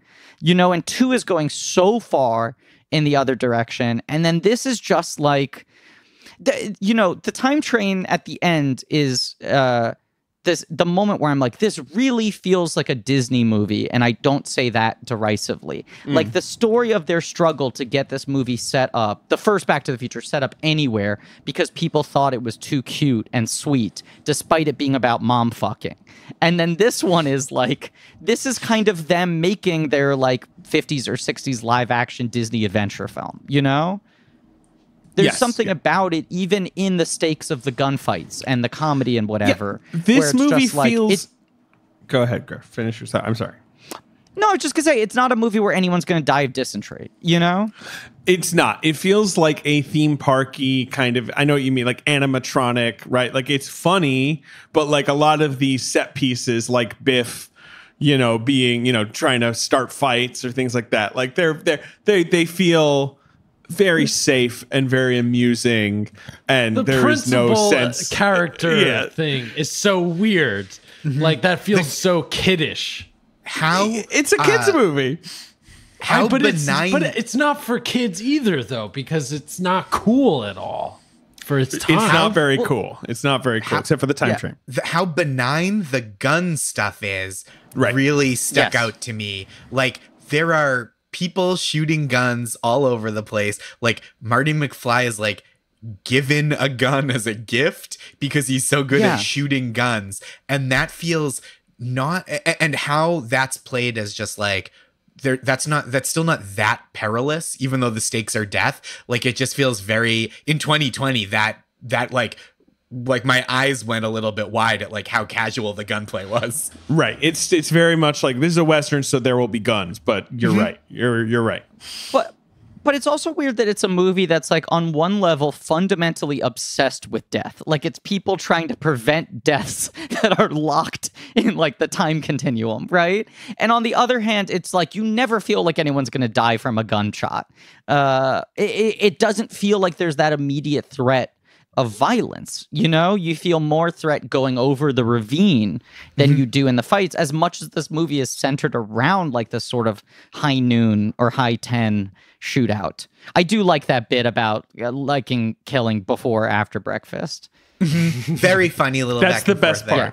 You get, what about great. Monday? Yeah. Also, it's like, what about Monday? Monday will be fine. You can kill him Monday. Like that whole conversation. Really funny. And all that stuff, though. I mean, I think part of that feels like the whole movie is based around them trying to avoid that gunfight, right? So he sets the gunfight knowing I'm not going to be there then. So like there is just the danger of like this pistols at 7 a.m., 10 paces in the town square. You're just like, oh, that's never going to happen. So it does kind of like evade that. And you don't get the nerves of like, oh, I hope that Marty McFly doesn't get shot in this duel. So there are two big deleted scenes from the franchise that have been on all the like releases they've done over the years that were cut because audiences found them upsetting. Like, this is actually upsetting. It doesn't fit in with this movie. And it's kind of the same sequence happening twice in 2 and 3. It's just interesting that both times they made this miscalculation. But in 2, and you get the glimpse of this, after Biff has returned from the 50s, so that the car isn't missing anymore, old Biff, and he's given the almanac to his younger self. There's the shot of like old Biff hiding behind the DeLorean as he sneaks away. And then you never see him again. And what they shot is he starts writhing in pain. And then he like holds up his hand, and it's the prom thing where he can see through his hand, and you watch him slowly disappear from existence. But like Tom Wilson's really playing the suffering of it. Yes. And the idea is that somehow the ripple effect of what he did resulted in, him not living to this point, or at like least a this painful tearing apart of time. Right. And he was like, audiences just found it really upsetting, and they were also confused as to what exactly that was the cause and effect of. And we were like, we don't know. It's just something must have happened. So they cut that out. But then the even weirder example is there is a scene they shot that's burned into my memory, having watched it whenever the first DVD release came out of this movie, where after that standoff, with Marshall Strickland and his son and Mad Dog and his gang, when he sort of says to his son, like, discipline, look, see, they're disciplined. It always works. There's some scene that's supposed to happen later that night where they chase him down and murder him in cold blood in front of his son. And his son sits there over his father's dead body as they laugh and ride away. And that's why he's in the movie, because it was supposed to be, aside from being like a cute little thing, that it's like, oh, look, they've always been the sort of authority figures in this town. They've always been the disciplinary figures. It's also supposed to be like, oh, this is how you know that Mad Dog's actually a threat, that he's actually dangerous. Your principal is a fucking asshole. Right. And the scene just like does not feel like it belongs in a Back to the Future movie. There's sometimes... This doesn't feel like the kind of movie that needs one scene of jarring violence to recontextualize everything else you're seeing. No, it's like literally the little boy holding his father's bloody, body, screaming like, help, help, as they ride away. And it like lingers on it for a while. Oof. That character the little boy is the father of Principal Strickland, right? Because otherwise Principal Strickland is 87 years old. Yeah, sure. In the 50s. I believe, yes. That's yeah. I mean, I Yeah. can't keep track of all the timing, all the generational Right. stuff, but yes. There And could so be. he's there could be carried another- on discipline. Like, and he, you know, all this of is it. a Right. thing in Forget the Passed family. it down, right. It's a tradition in the family. We discipline maintain talk. order. Right. Right. Right. Right. The Stricklands like discipline. The Tannins like bullying. The McFlys like being cowards. That's the thing. These movies are about these inescapable legacies. Doc Brown is just one guy always. Well, it's this weird thing. They've talked about like they developed all this backstory for Doc Brown, but then they liked it being kind of mysterious, but that he comes from a lot of money. Like he was this great legacy family and he was the black sheep, like weirdo science kid. And then there's that thing where his house burned down, that he now lives in the garage of what used to be the Brown estate.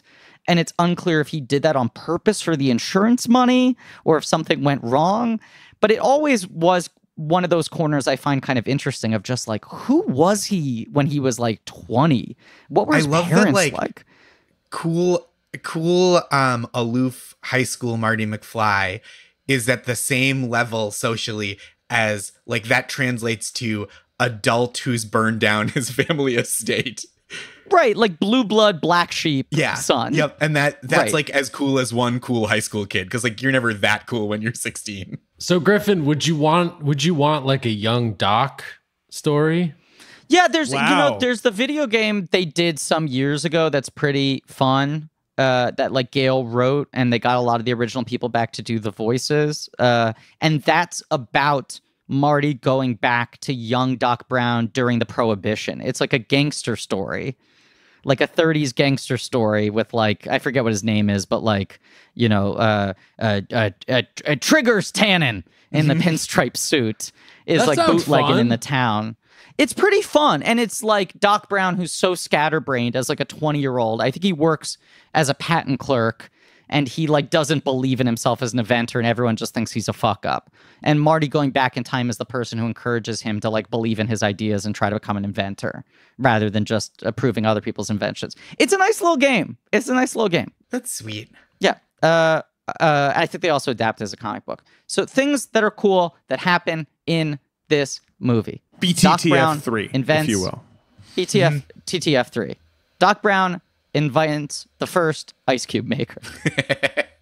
Water is dirty. Fucking dirty as Everything all is get out. dirty. Everything Yeah. is dirty. Yes. Yeah. A lot of dirt. Spitting out buckshot when he's eating dinner, right from the Yeah. gamey Oh meat. yeah. Griff, do you have more? Marty maybe invents the moonwalk, taking another piece of pop culture away from African Americans. That's one moment, not even because of the Michael Jackson association, but that's like the one moment that feels a little bit like too shitty time travel comedy, you know? Like I feel like Back to the Future always toes the right line of not doing like, take my word for it, no one will ever buy a Pablo Picasso painting. Like I feel like they do just the right amount of Clint Eastwood jokes in this. They just get away with it. But something about the moonwalk thing just feels a little bit like too cute for me. Yeah. There's stuff like that feels like they're just trying to be like, well, we should do some of the fun tropes of the first movie again, right? Like just to kind of like give the audience some relief, like give, I don't know. But the big thing we should talk about is Clara. That's what I was going to say. Like, yes, there's lots Yeah. of cute little things, but she's sort of the one successful new character that the sequels introduce, right? Like 2 doesn't Yes. really try to introduce a new character. I mean, sort of Elizabeth New Shue. versions Right. of characters. Right. Right. Yeah.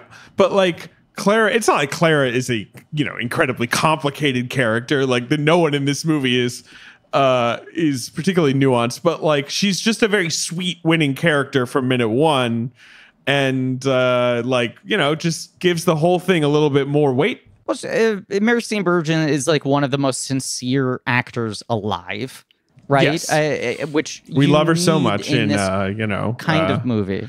Melvin Book and Club. Howard. Well, book And club, also Book Club. obviously book club as well. Yes. the upcoming book club too. Elf. Zoe's Extraordinary Playlist. The clubbing. Yes. She's great in everything. I She's haven't always watched Zoe's Extraordinary. Is it good? It's fun. I wish the musical stuff were felt a little more like in stride. It does feel like, and we're gearing up to do a musical number. Sure, right. But it's like pretty cool. I like kind of dipped in and out while my wife watched the whole thing, and she was like very, very taken with it, and I enjoyed all of it that I saw.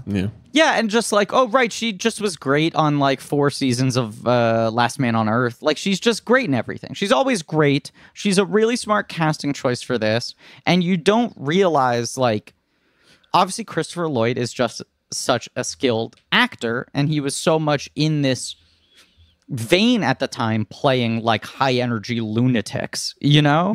That like to see that first scene where they start talking about science and Christopher Lloyd just like completely shifts gears, and he's still Doc Brown. It's not like he drops all recognizable qualities of the characters, but you're like, this is the first time Doc Brown has had like a human conversation with another person. Really? And I think it's more impressive because she doesn't like come out of nowhere. They call the shot at the beginning, right? Yes, When they say like his beloved Clara. And so you know that she's coming, and you know that they're going to resist it. So she has to be so winning. And so it has to feel so authentic and organic that you along with Marty like give up trying to be like, no. Right. We have to undo this because this means Doc's gonna die. And also the second pole, or the second like elevation of like, he's there, Doc's gonna die in a week. He doesn't even know who Clara is. And yet he will be buried by his beloved Clara. Like, that's how fucking charming this person's got to be. Yeah. It's a 1 week romance. And Doc has already said like, oh, it doesn't matter. I don't know any Claras, so it doesn't matter. And Right. so I don't they're all believe set in love. against it. You can't fall in love with someone that quickly. Right. Like, it's a pretty beautiful setup in that way, you know, where they just lock you into understanding the timeline and the consequences, and you don't think there's any way you would buy them. But she just is so fucking good. Such a smart casting choice. I always liked that she got on the poster and like above the title billing, which apparently was a last second decision for them. Like it was in the last couple of months, they revised the poster and said like, you know what, let's add her on there.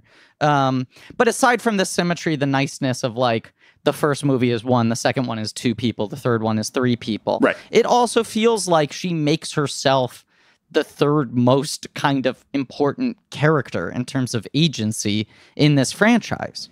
Well, I think Biff has to be number 3.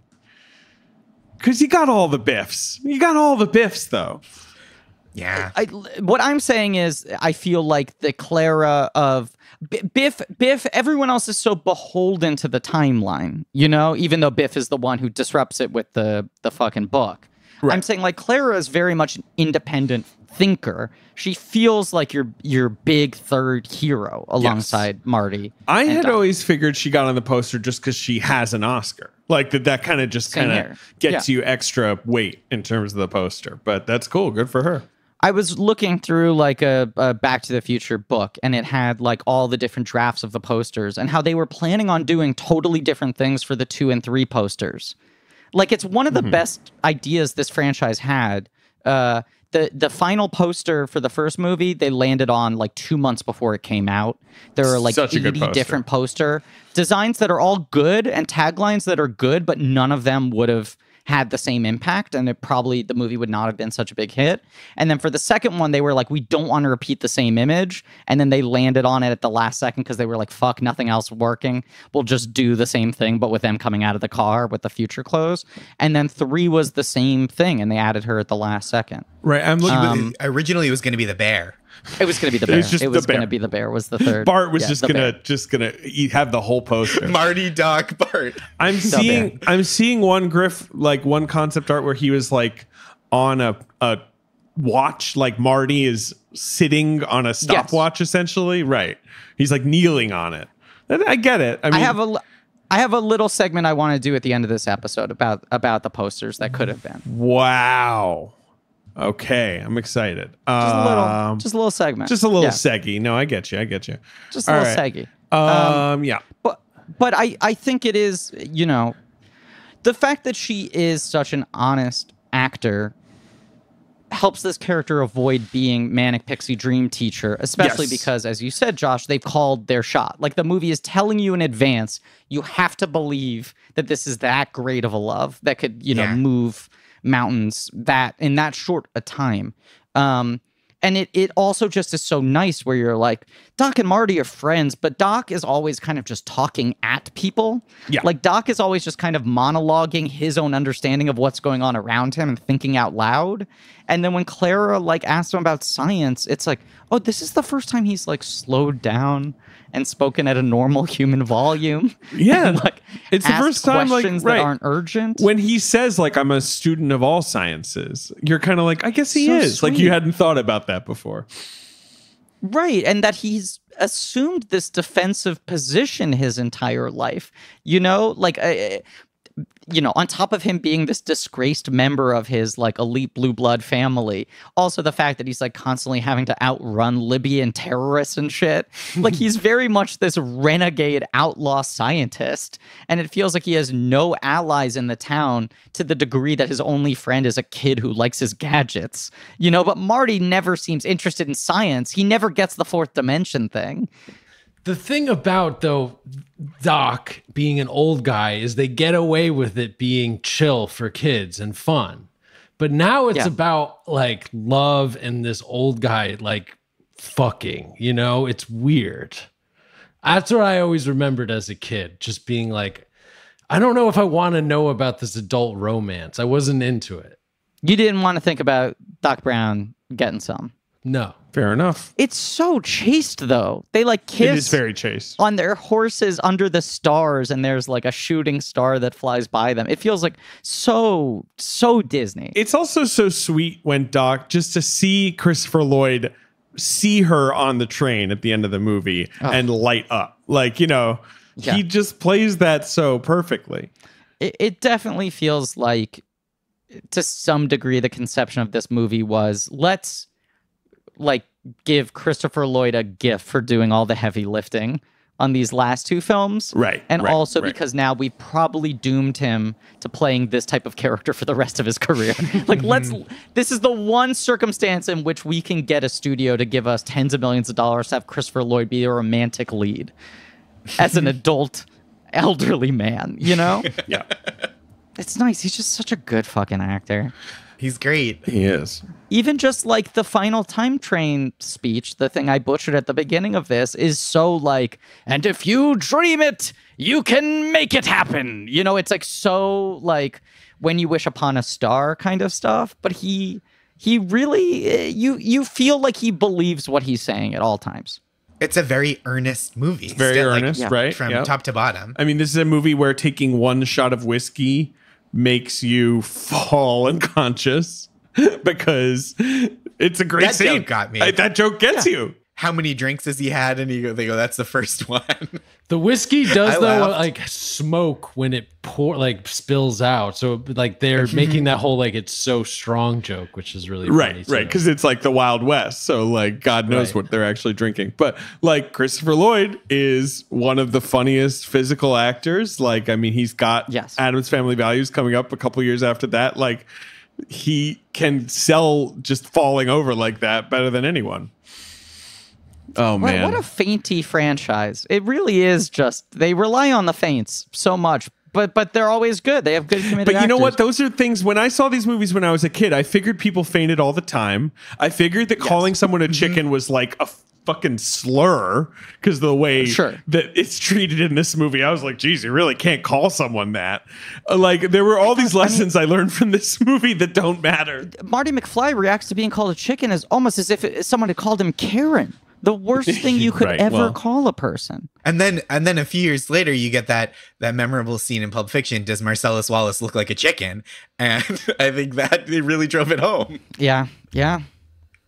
What if Doc showed up at the end of Back to the Future one? He's like, Marty, it's your kids. One of them's a Karen.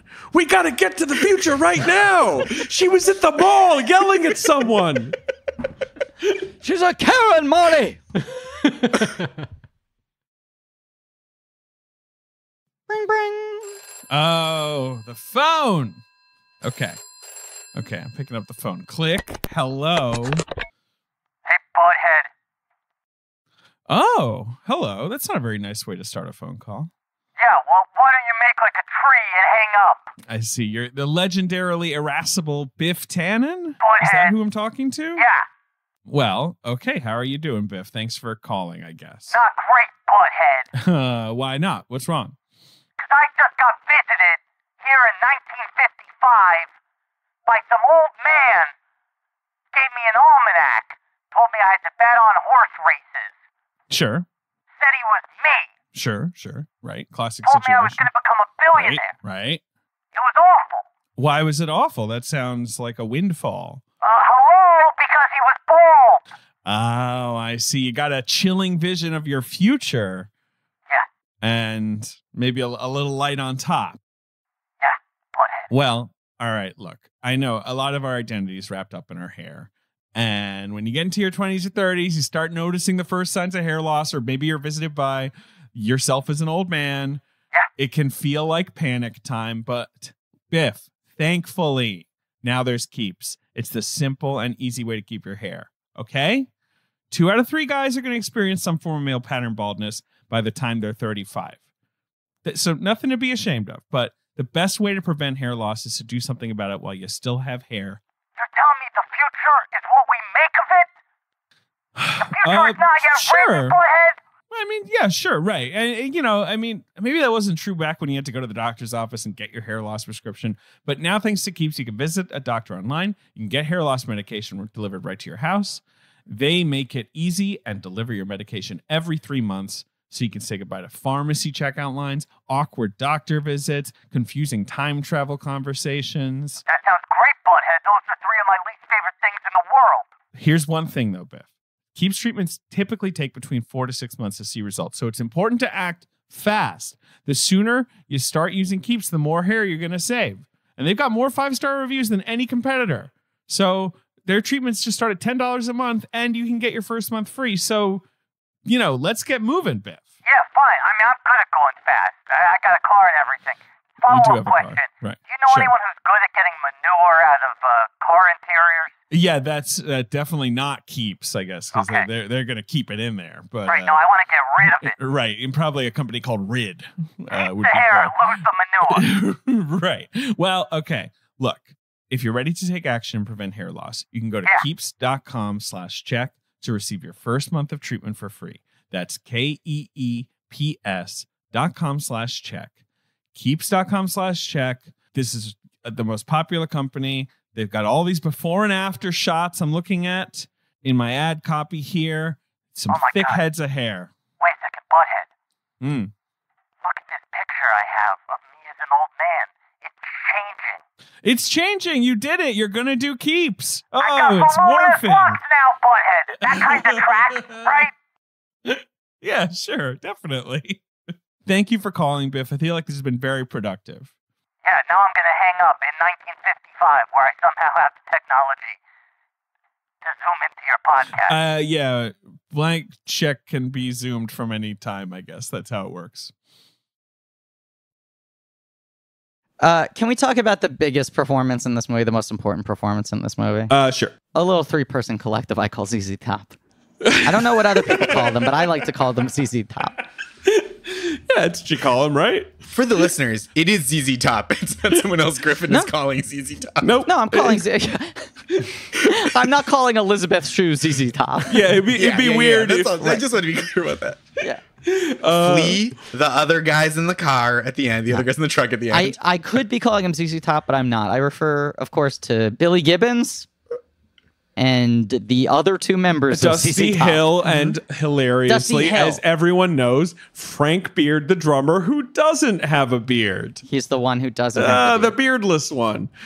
The only problem with ZZ Top being in this movie is that you just wish they were in all 3.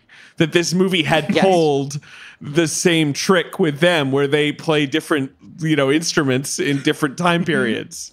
That'd be fun.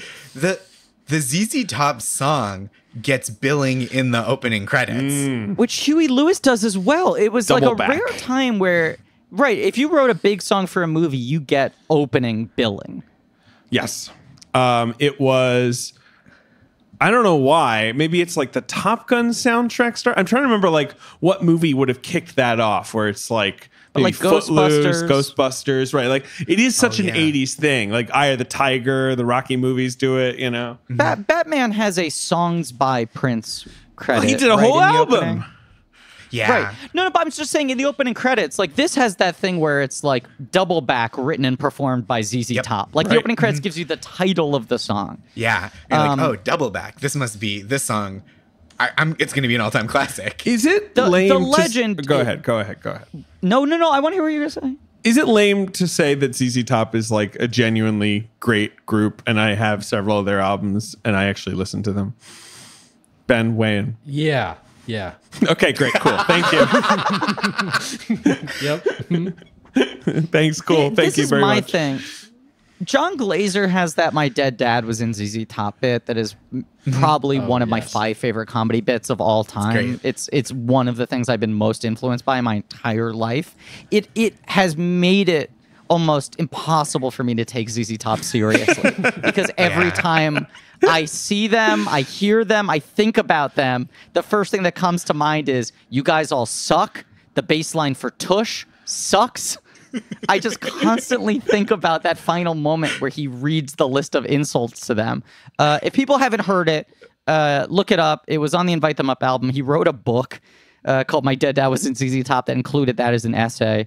But it is a bit in which John Glazer's father has died. And when he goes to settle his estate, he finds a box containing letters that reveal that his dad was the original keyboardist for ZZ Top. And the letters outline how he ended up leaving the band. And it's the greatest.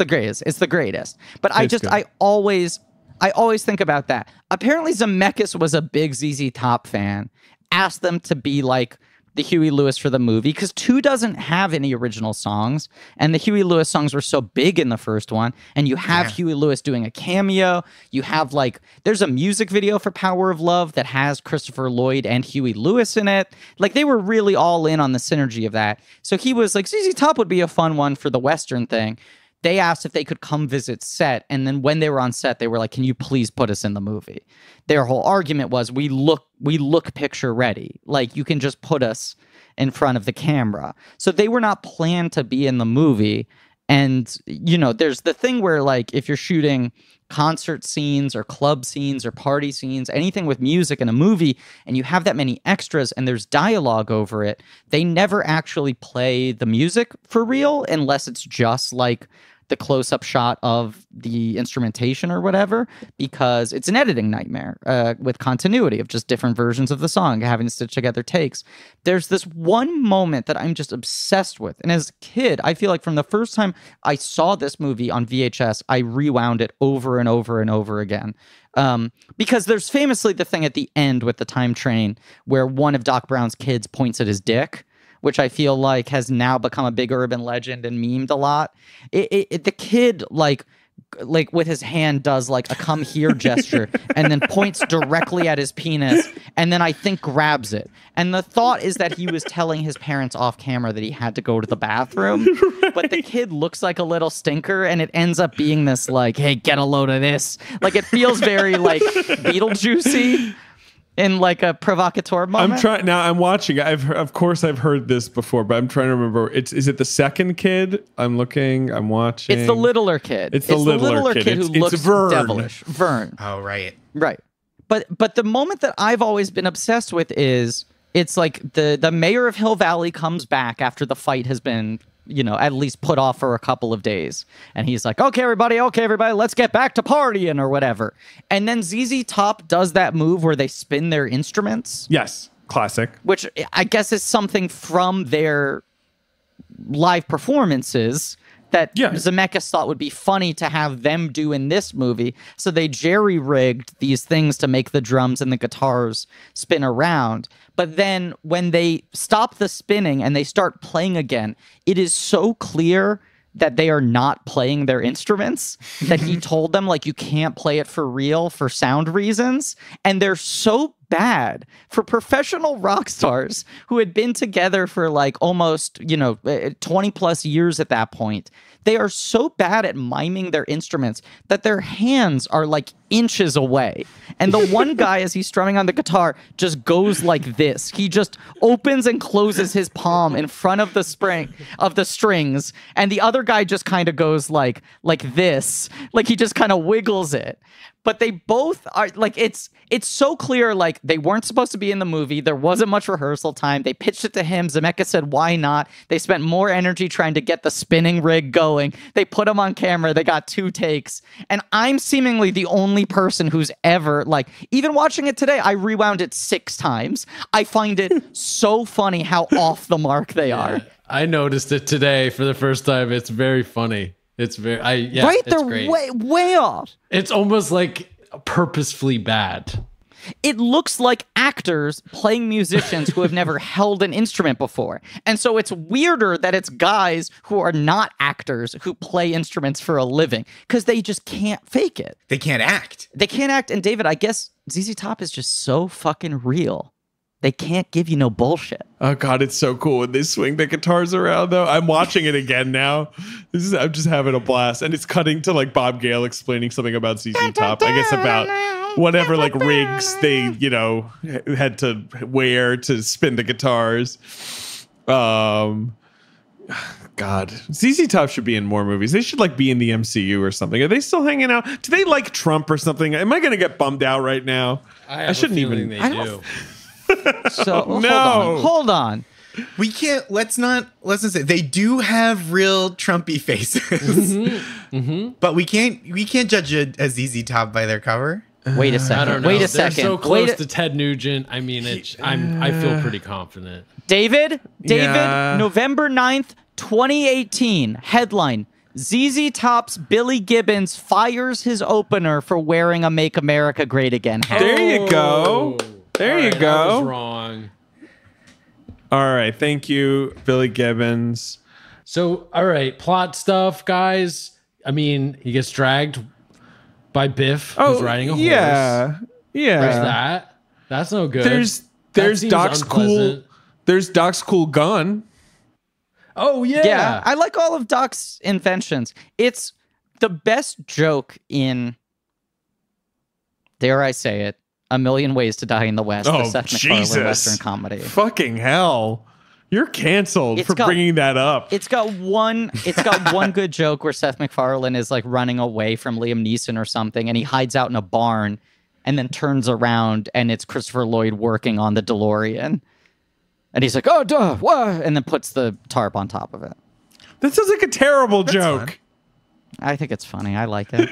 You just like Back to the Future and you're an easy fucking mark. Admit it. Correct. The easiest. Oh, God. I mean, I'm watching it and I'll say Lloyd is committed. I'm watching the clip That's right what's this second. fun about it. Right. Lloyd's like, he and basically I think the still timing looks of the the reveal same. is good. Right. And it's nice that they got the real Christopher Lloyd instead of having someone dressed as him where you only kind of see the, that would hair blow. and the jacket. Right. Or like some epic movie shit where it's like a Mad TV cast member playing him. I hate to dig into this, but that's another example of a movie where it's like Seth MacFarlane has this big hit with Ted, and they're like, well, what do you want to do? And he's like, I want to do a Western comedy. Like, again, Hollywood would never be like, oh, that sounds like a great idea. No. They let him do it because he just made a hit. But like, it's so funny how many of these guys just go to that well where they're like, well, I love a Western. We can do it. We'll do this genre right. It'll be a hit. There's a certain type of nerd who loves Westerns. I also think you're not mentioning the crazier part of A Million Ways to Die in the West, which is Ted is this humongous hit, and he's like, okay, it's a comedy Western. And they go, great. Who are you thinking for the lead? You want to bring Wahlberg back? Is there anyone else? He's like, no, I'm the guy now. He really put himself front and center in a way that like, unless he was already making zillions of dollars for the company, they'd be like, what the fuck are you talking about, dude? He hosted the Oscars. I know. It's a wild thing. It's also wild that, like... I forgot about that. He made so much money for Fox, right, with his shows. Sure. And then he is like, I'm finally ready to make a movie. Here you go, Ted. And it feels like that's the kind of thing where the studios go, look, you've been so big for us, whatever it takes to make you happy. And Fox was like, fuck you, that sounds dumb. Like, we're not making your goddamn teddy bear movie. And then Universal made it and made so much goddamn money. And he was like, smell you later. Well, now I'm a Universal movie guy. Universal, here we go. 2 more movies coming. And then Ted 2 bombed and A Million Ways to Die in the West bombed. Yeah. Ted 2 bombed. I mean, and then he was like, okay, I guess I'll bring back Cosmos and I'll do a Star Trek show that I will pretend is a comedy, but immediately reveal is not a comedy. That's it's the just weirdest Star thing in the Trek. world. Yes. Right, that everyone's like, it's a parody, and he's like, I told them it was a parody Right. so they would let me make it. And after episode 2, there are no more jokes ever again. It's literally just him being like, I get that they don't want to make Star Trek like I love it, which is just like people on a ship, you know, having adventures episode by episode. But damn it, I'll do it. Like, I don't care. Like, I'll just. He like tricked them into doing it. Yes. But also, even if it were still a parody, it were what he sold them originally, the pitch of it's a Star Trek parody and I get to play Captain Kirk this time, Right. is wild. They're like, wait a minute, you're a TV star? And he's like, yeah. Why I am not? now, because I just decided I am. And I fucking sing. Yeah. Do you? Right. That's the other thing. And yeah, and I'm going to be America's 21st century Sinatra. You are? Yeah, I am. Fuck you. Who says no? American Dad is I still had a on. Grammy-nominated album. I had a Grammy-nominated album called Music is Better Than Words. You did? Yes, I did. Yeah, I'm Seth MacFarlane. Nothing I've done makes sense. Does Seth MacFarlane have the biggest blank check in show business? Tell me how many albums he's released, Griffin. Just guess a number. 6. 6 albums. How did you know that? I had a feeling. 5 seemed too few. 7 seemed too many. 7's gauche. Seven's yeah, gotta be. Seth Come on. MacFarlane, it feels less like a blank check than a heat check. Does that make sense, David? I know Yes. you're a Yes, basketball Josh, guy. yes. Thank you. We are 2 basketball fans is exactly what it is, because he, even with the bounces, like, he still always has the constant revenue stream of the 2 cartoons.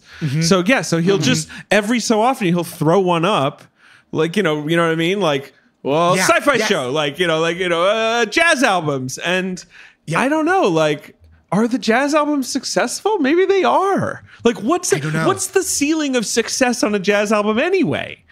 You know, it's not like these things need music. to right. It's not like these things need to sell like 1 million records, right? Like, you know, That's the thing. It's like I bet Seth MacFarlane's jazz albums are amongst the highest selling jazz albums of the last 10 years, just because he got more press than any other jazz album does, right? Yeah, I don't. Yeah. Look. We should wrap up the episode of Back. We can't get into the economics of jazz album releasing in the 21st century. I feel like it's just there's a lot to dig into. You're right. I don't have a lot of You're right. research on this. It's a fascinating topic. David, you're right. We can't get into it. That's absolutely Patreon content. That right. is Right. We do unquestionably all Patreon 6 content. Seth MacFarlane jazz albums back to back. Yeah. What if we announced we were doing every week? No, it goes on the main feed. Every week, you do the top 5 Billboard jazz albums after you do the box office game. Right. Yeah, let's check the Billboard jazz charts right now. We announced we're doing a Seth MacFarlane miniseries, except main feed is just the albums and Patreon is the movies. Man, I mean, Jesus, the fucking number one. You know who's number 1 on the Billboard jazz chart right now? Seth MacFarlane. No, Frank Sinatra. Good for him. Really? He's fucking killing it. Number 2 is Nora Jones. Number 3 is Miles Davis. They don't fuck around. It's just the Kings. Michael Bublé is 4th. And number 5 I would have guessed Bublé was up is there. Louis Armstrong. It's 5 people. You're like, sure. There you go. Well, like, okay, here's the thing. I'm looking at chart positions for his first album, Music is Better Than Words. U.S. Billboard 200, peak position 111. Peak On the position on the Billboard 200? jazz on the Billboard 200 all around. Peak position on the jazz chart 2. Number 2. It didn't hit the number 1 spot though. But it probably was Sinatra. I was going to say it's probably not a modern day artist who's beating him. He's probably just constantly in Sinatra's shadow. He came at the king and he missed. He did. That's how Seth MacFarlane thinks of Seth MacFarlane. Like, I'm just constantly in Frank Sinatra's shadow. Like, what an image of yourself. It's he's living heat check. He's Dion Waiters. He is Dion He's Waiters. just Who, Josh, do you know will win a ring this year? No gonna matter win a what, ring. because he's on both teams that are in the finals this year. No, oh right, I forgot He that. started 'Cause this was still the season Right. where he took that edible on the flight and freaked out and got suspended. Yes, he started the year on the Heat, took an edible, freaked out on an airplane, got fired, and now plays for the Lakers. This is the year of Dion Waiters. Yes. He won 2020. He won 2020. What a victory. Good job, Dion. I know. For the listener at home, Griffin just fled the Zoom call once you guys started talking Without about a word. basketball. Yeah, just disappeared. I'm sorry I hijacked your podcast where you guys know things and are funny and smart just to talk about the NBA finals. That's quite all right. I love to talk Josh. about the NBA finals. Griffin's back. Not the first time, won't be the last. I used that moment when I would have nothing to contribute as an opportunity to get the thing I wanted for the final segment. I do want to point out, because you made your Sinatra joke, Josh, on Seth MacFarlane's Wikipedia, he points out that he trained with Sally Sweetland, who worked with Sinatra as a vocal coach, and he bought Frank Sinatra's microphone that he used on most of his albums. Oh, that's just and that's what he creepy. records on and uses for live shows. That's Wow. weird. That he used it for live shows? I believe so. It would be better if he recorded Peter Griffin's voice in that microphone. I wish. And he records on analog tape. Wow. The Jazz or Family Yes. Guy? Seth MacFarlane is the Christopher Nolan of modern jazz. He wants everything the way he MacFarlane grew is up the- with it.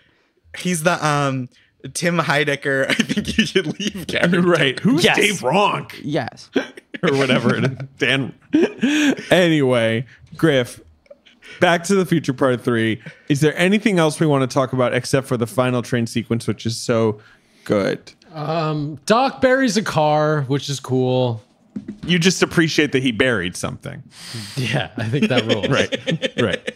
I also just like that it's such a tiny little clever time travel thing of like, oh, if you're trapped in the past, you can just leave something in a place where no one will find it for 100 years and write them a letter. Similar cute time travel thing. Marty showing up, Doc saying, "Who dressed you like that?" And Marty saying, "You did." Always like fun. A cute little joke. Always fun. Yeah, so Ben, if you had a DeLorean, you could bury jeans, go 100 years in the future, unbury Yeah. the jeans there. They'd be 100-year-old jeans, and then bring them back to the present. Those would be worth so much. Yeah, those are hyper buried jeans. It'd be great. But yeah, no, I just love the final trains. Maybe I'm just a sucker for trains, but I'm just into You are. We repeating know the this. stakes. Yeah, I am. Yes.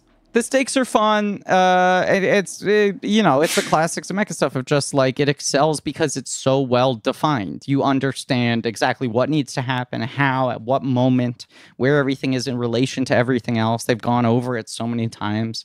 And it's once you have like Clara on the side of the train, it feels like them riffing on Buster Keaton too, like them doing the general thing. I also love that they keep the hoverboard in play, but they don't overuse it in this movie.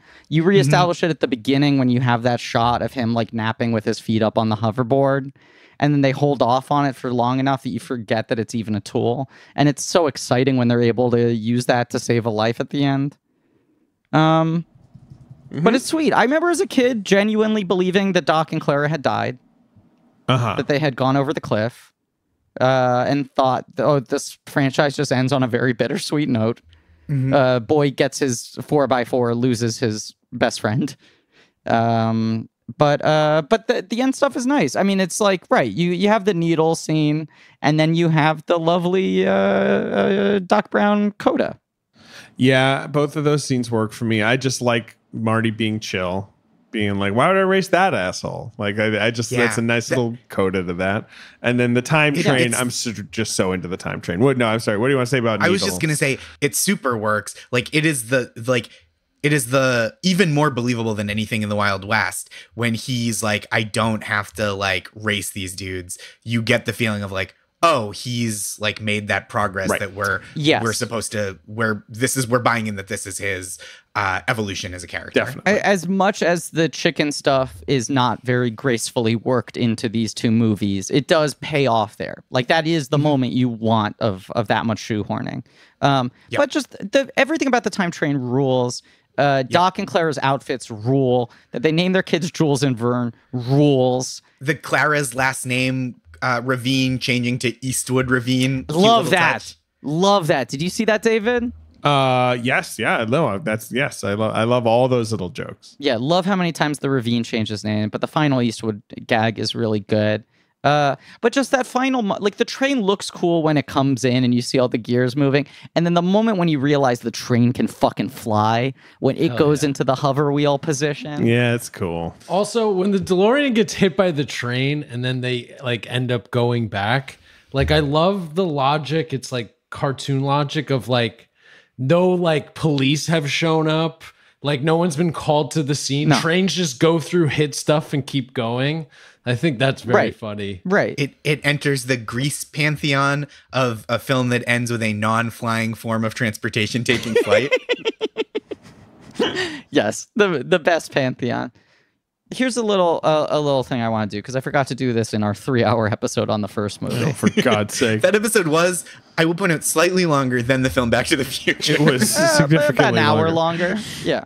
So I was looking. This was like the book that came with the 30th anniversary Blu-ray set. There's a new set coming out now. I will rebuy these movies for like the 5th fucking time. But they have all these rejected poster concepts in here, which are all good. But it just made me think like this is just such a fucking striking image. It's such a good and so image. much of it is just The light. colors Yeah. and the posing and his Yeah. expression. It doesn't really tell you what you need to know about the movie, but it definitely makes you intrigued. It draws you in. And I heard Zemeckis say, like, the best thing a poster can do is sell you on the mood of a movie. And the poster definitely does that. These other ones do not. And it also feels like, I feel it would have made its legacy far more of, like, teen comedy rather than what's thought of as, like, family, sci-fi, comedy adventure kind of movies. So this one is, like, Marty... Hey, let me turn off my virtual background so you can see this. But I'll describe them as well. So it's like Marty hanging 10 on like a clock, and his family and his friends are like on there, right? Yeah. And he's like holding on to it like he's surfing the clock. And the tagline is, Marty McFly has broken the time barrier, and he's got just 1 week to get it fixed. Yeah, okay. I mean, it's a little convoluted. It feels a little bit like the text on the front of like not a Goosebumps book, but the adventure analog of that. Yes. Great take. Absolutely. Okay, so this is the next one. It's the one I think you were talking about, David, where he's trapped like in the clock. So you can see here, he's in like the face of the clock looking at his parents, Yes. shocked. And the tagline is, 17-year-old Marty McFly got home early last night. 30 years early. I mean, I hear it's not wrong. He did get home 30 years early. The point of this segment is I want to underline how close movies come to not becoming iconic. Yeah. Even you pointed this out on the original Back to the Future episode a couple weeks ago, but Back to the Future as the title is like kind of a bit, right? Like until you see the movie, you can only really imagine. And as someone who worked for 5 years on a TV show whose name was a bit, people don't remember it until it becomes a thing that is like part of their regular life. Like people, when I worked at Last Week Tonight, people would be like, oh, I love that show This Week with John Oliver. Like just got it wrong constantly because the name is a bit, not like an intuitive description of a thing. Oh, now I want to find what it was because it's like a legendary story that they hated the title. Oh, you talking about the They like wanted to Spaceman change- from Mars thing? Right. Yeah. Yes, that's what it is. Right. It was Ned Tannen was the name of the executive at Universal who wanted them to call it Spaceman from Pluto or whatever it is after the book. I'm going to look it up exactly because it's so funny. He wrote this memo that is so demented that Steven Spielberg responded to it by being like, that was a very funny joke. And the guy couldn't couldn't call it, like couldn't be like, I was serious, because Steven Spielberg had just been like, okay, like, it's Sid Sheinberg. That was Sid Sheinberg, who was their supporter. Ned Tannen was a guy who worked at Universal and I think fucked over Zemeckis on I Want to Hold Your Hand, which is why the Tannen family has that name in the movies. Right. You're right, Griff. It's Spaceman from Pluto. And he's like, I think this title's no good. It doesn't sound like a genre movie. I think it needs a better title. We should call it Spaceman from Pluto. You'll just have her refer to him as a spaceman from Pluto instead of like Darth Vader or whatever that joke is. And so that's how you get that into the movie. And then it sounds like an old-fashioned science fiction flick. So problem solved. And Spielberg replied with like, great joke memo. And Sid Sheinberg just was like, didn't bring it up again. Spielberg like laid it on thick. He said like, Sid, as you know, no time is more stressful than the couple of weeks leading into production of the movie. For that, I must thank you for giving us such a great laugh in the offices of Back to the Future. You really helped take he just fucking embarrassed the guy so hard because he was like, that's the only way he'll back down from this. Other taglines, I'm just going to speed round through these. This poster is just the 3 feet of George and Lorraine and Marty. Like it, where is it here? There they are. There. And it's standing there. Marty McFly has just come between the most unlikely couple in high school. His parents. Like, it makes you realize how hard it is to sell the premise of this movie, because it is guy tries to not fuck his mom. Very take my wife, please, but it's like, fuck my mom, please. Exactly. Please don't fuck my mom. Or no, I guess he is saying to his dad. Sid Sheinberg's other suggestion for the title was fuck my mom, please. Yes. We've got a PG movie called Fuck My Mom, Please. Let's do the box office game. Yeah, all right. This is the one Back to the Future not to make $100 million. Is that right? It makes 88 domestic. That's right. 244 worldwide. Yeah. So that's the thing. Like, I don't even know if Universal would have been like, let's definitely make a fourth anyway, right? Like, I know the movie's kind of wrapping up here, but like, it wasn't a huge enough thing for them to be like, Bobby, have you got any other ideas? Like, First one was the highest grossing movie of its year. Someone did the math. It would have made like 900 million domestic. Right. It was like a dollars. hit beyond all measure. Yes. Right. Second one's a huge hit, but a major drop off. And then the third one like performed okay. And I'm sorry, I found the one other tagline I want to call out. Go ahead. Marty McFly's dropping in to surprise his parents. The surprise is that it's 13 years before he'll be born. All right. That's so sweaty. We get it. Like, it's all earlier. of these are so sweaty. Yeah. That's so sweaty. Right, the time one, I just love that the poster and the tagline they ended up with don't allude to the parent shit at all. It's just like, who's this young kid who can travel through time, apparently? Yeah, that's cool. Right. Yeah. He doesn't What's need to. cooler than Why that? does he want to see his parents? Right. Kid hangs out with parents is like such a weird pitch for a movie. Yeah, it also just made the mistake like of the Matrix movie, the back-to-back sequel thing where they're really close together. You don't get to build up anticipation. I think that rarely works. Like, it's not usually what people want. No, and people were very critical of the fact. Like, I remember as a kid reading old Mad magazines, they would do so many bits in like those couple of years about like, oh, Hollywood's so bankrupt, they put the trailer for the next movie before the first one's even ended. Like, everyone was ragging on the fact that there was the preview and the end credits of this. It saved them a lot of money doing it this way, and obviously, like, cast availability. Yeah. But then no one really attempted it again until Matrix, then Pirates of the Caribbean, and now, obviously, it happens somewhat more often. Lord of the Rings, Marvel movies shooting back-to-back. Yeah. But it's still often not the best strategy. All right, so it opens number 1. Now, the thing, Griffin, is that this is the week before Total Recall. Ooh. Wow. So some of these movies were in that box office game, but number 1, okay, Back to the Future Part 3. Some time ago as well. It was. Yeah. Number 2, it's just these movies are kind of obscure, and I remember us talking about them. Go ahead. What is it? I'm sorry, just what's the weekend again? What's the opening weekend gross on Back to the Future?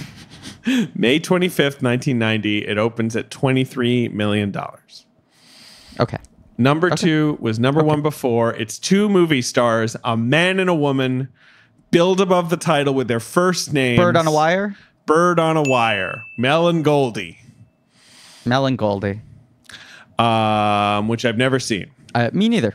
I've also never seen it. Number 3 in the box office is one of the biggest hits of 1990. Was it the biggest? I think no.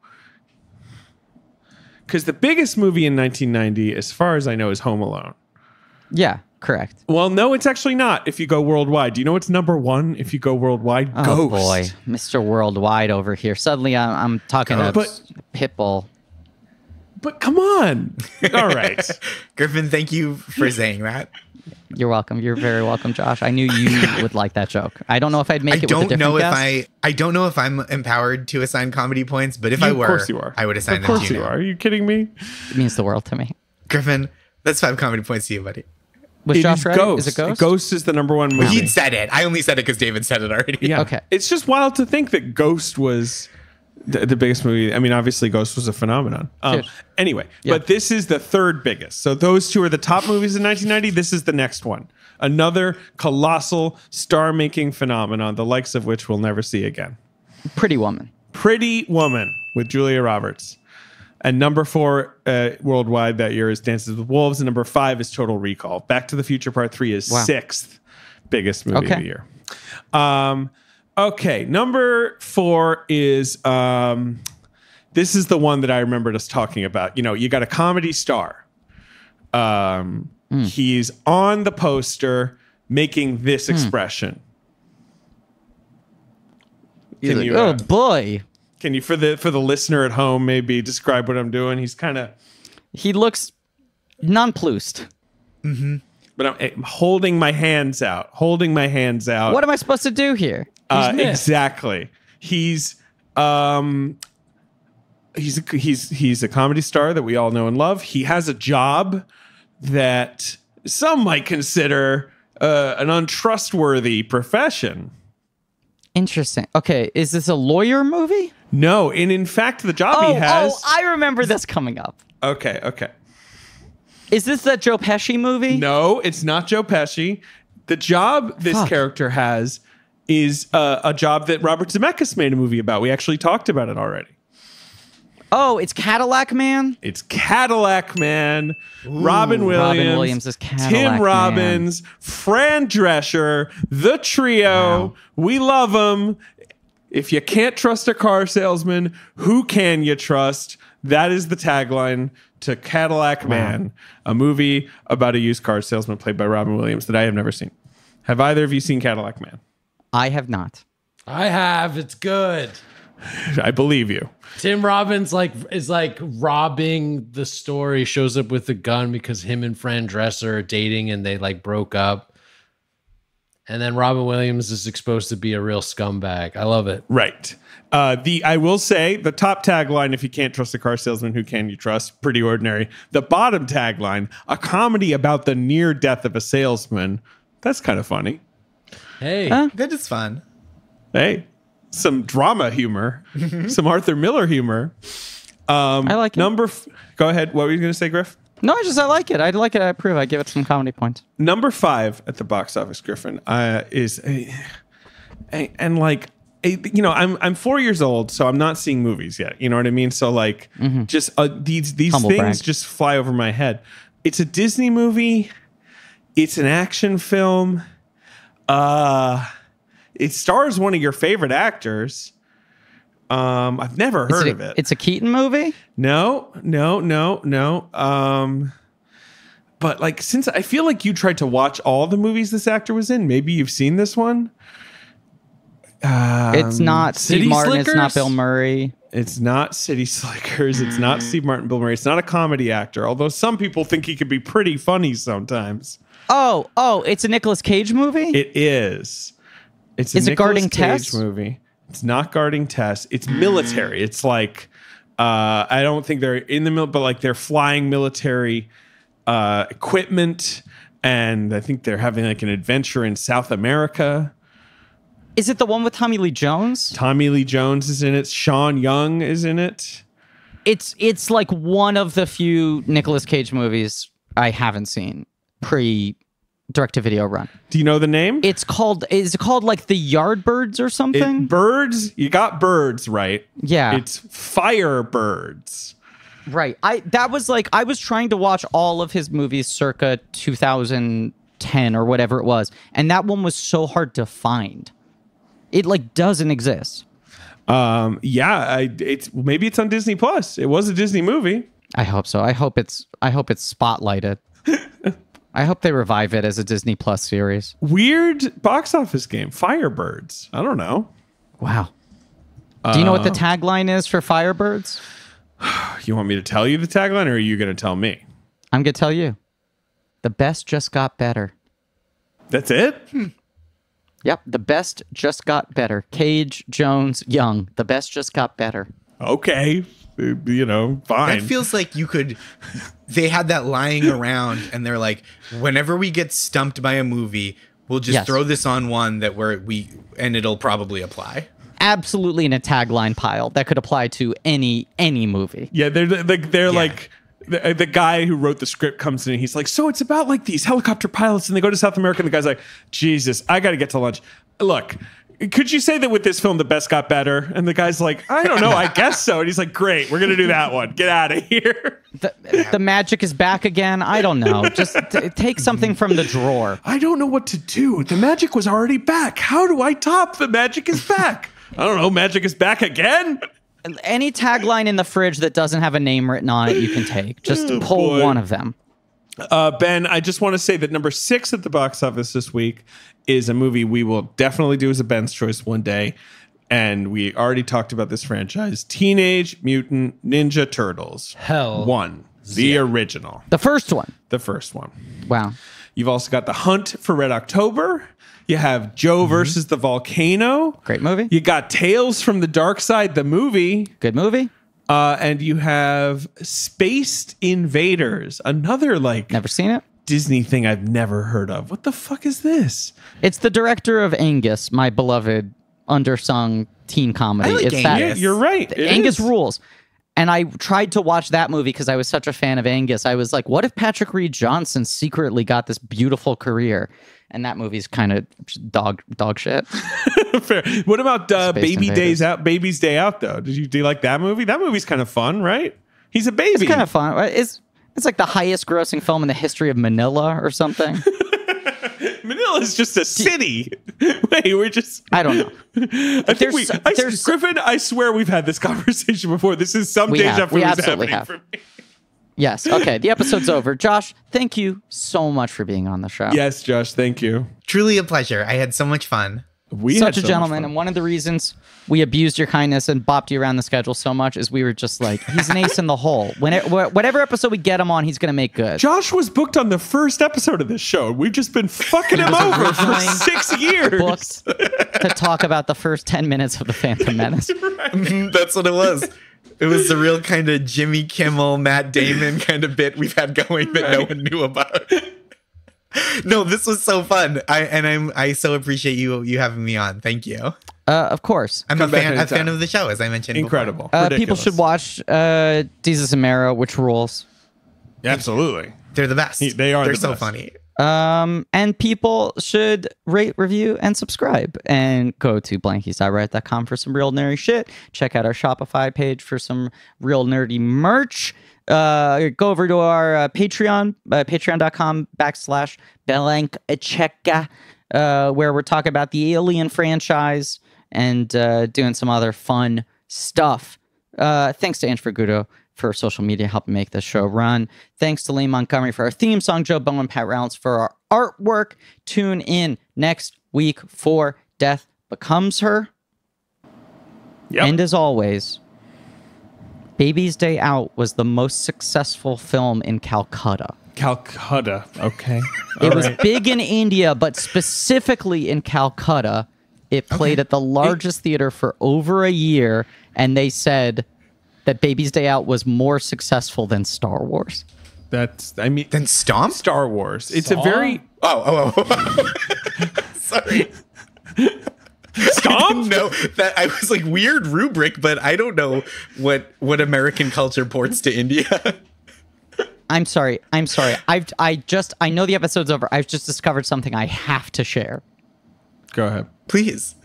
Baby's Day Out was remade Sure. under the title Sisindri. And then there was a Malaysian remake of that remake titled James Bond. No, that can't be real. Yes, you're right. James Bond. They just called it James Bond. James Bond. Plot description: following the bankruptcy of their local business, 5 friends go into hiding only to stumble upon a baby who changes their lives. It's like in the remakes, a lot changed. There was a lot going on. It's a No different thing. character named James Bond in this cast. With the podcast long over, may I put in a tiny plug for my podcast as well? Of course. Oh, please. It's a great time to do that with the podcast being over because I'm bad as being a host. I didn't ask That's you no for plugs problem. earlier. I didn't mean to force it, but I was like, as long as we're doing little stuff at the end. It's called Make My Day. It's a comedy game show with one guest every week who's the only contestant, so they're guaranteed to win. And at the end, they win a $100 donation to the charity of their choice. That's all. It's great. Thank you. That's why you're the nicest guy on the internet, because you actually put work into making people feel better. Okay, so we said it, Josh. You can put the gun down. You can call off your Yeah, put guard. the fucking Pointing a gun at the down. Zoom call. For like 2 hours and 15 minutes. We've all had Jesus lasers Christ. pointed at our chests this entire time. Separately, I've got a lot of laser, guys. Unbelievable.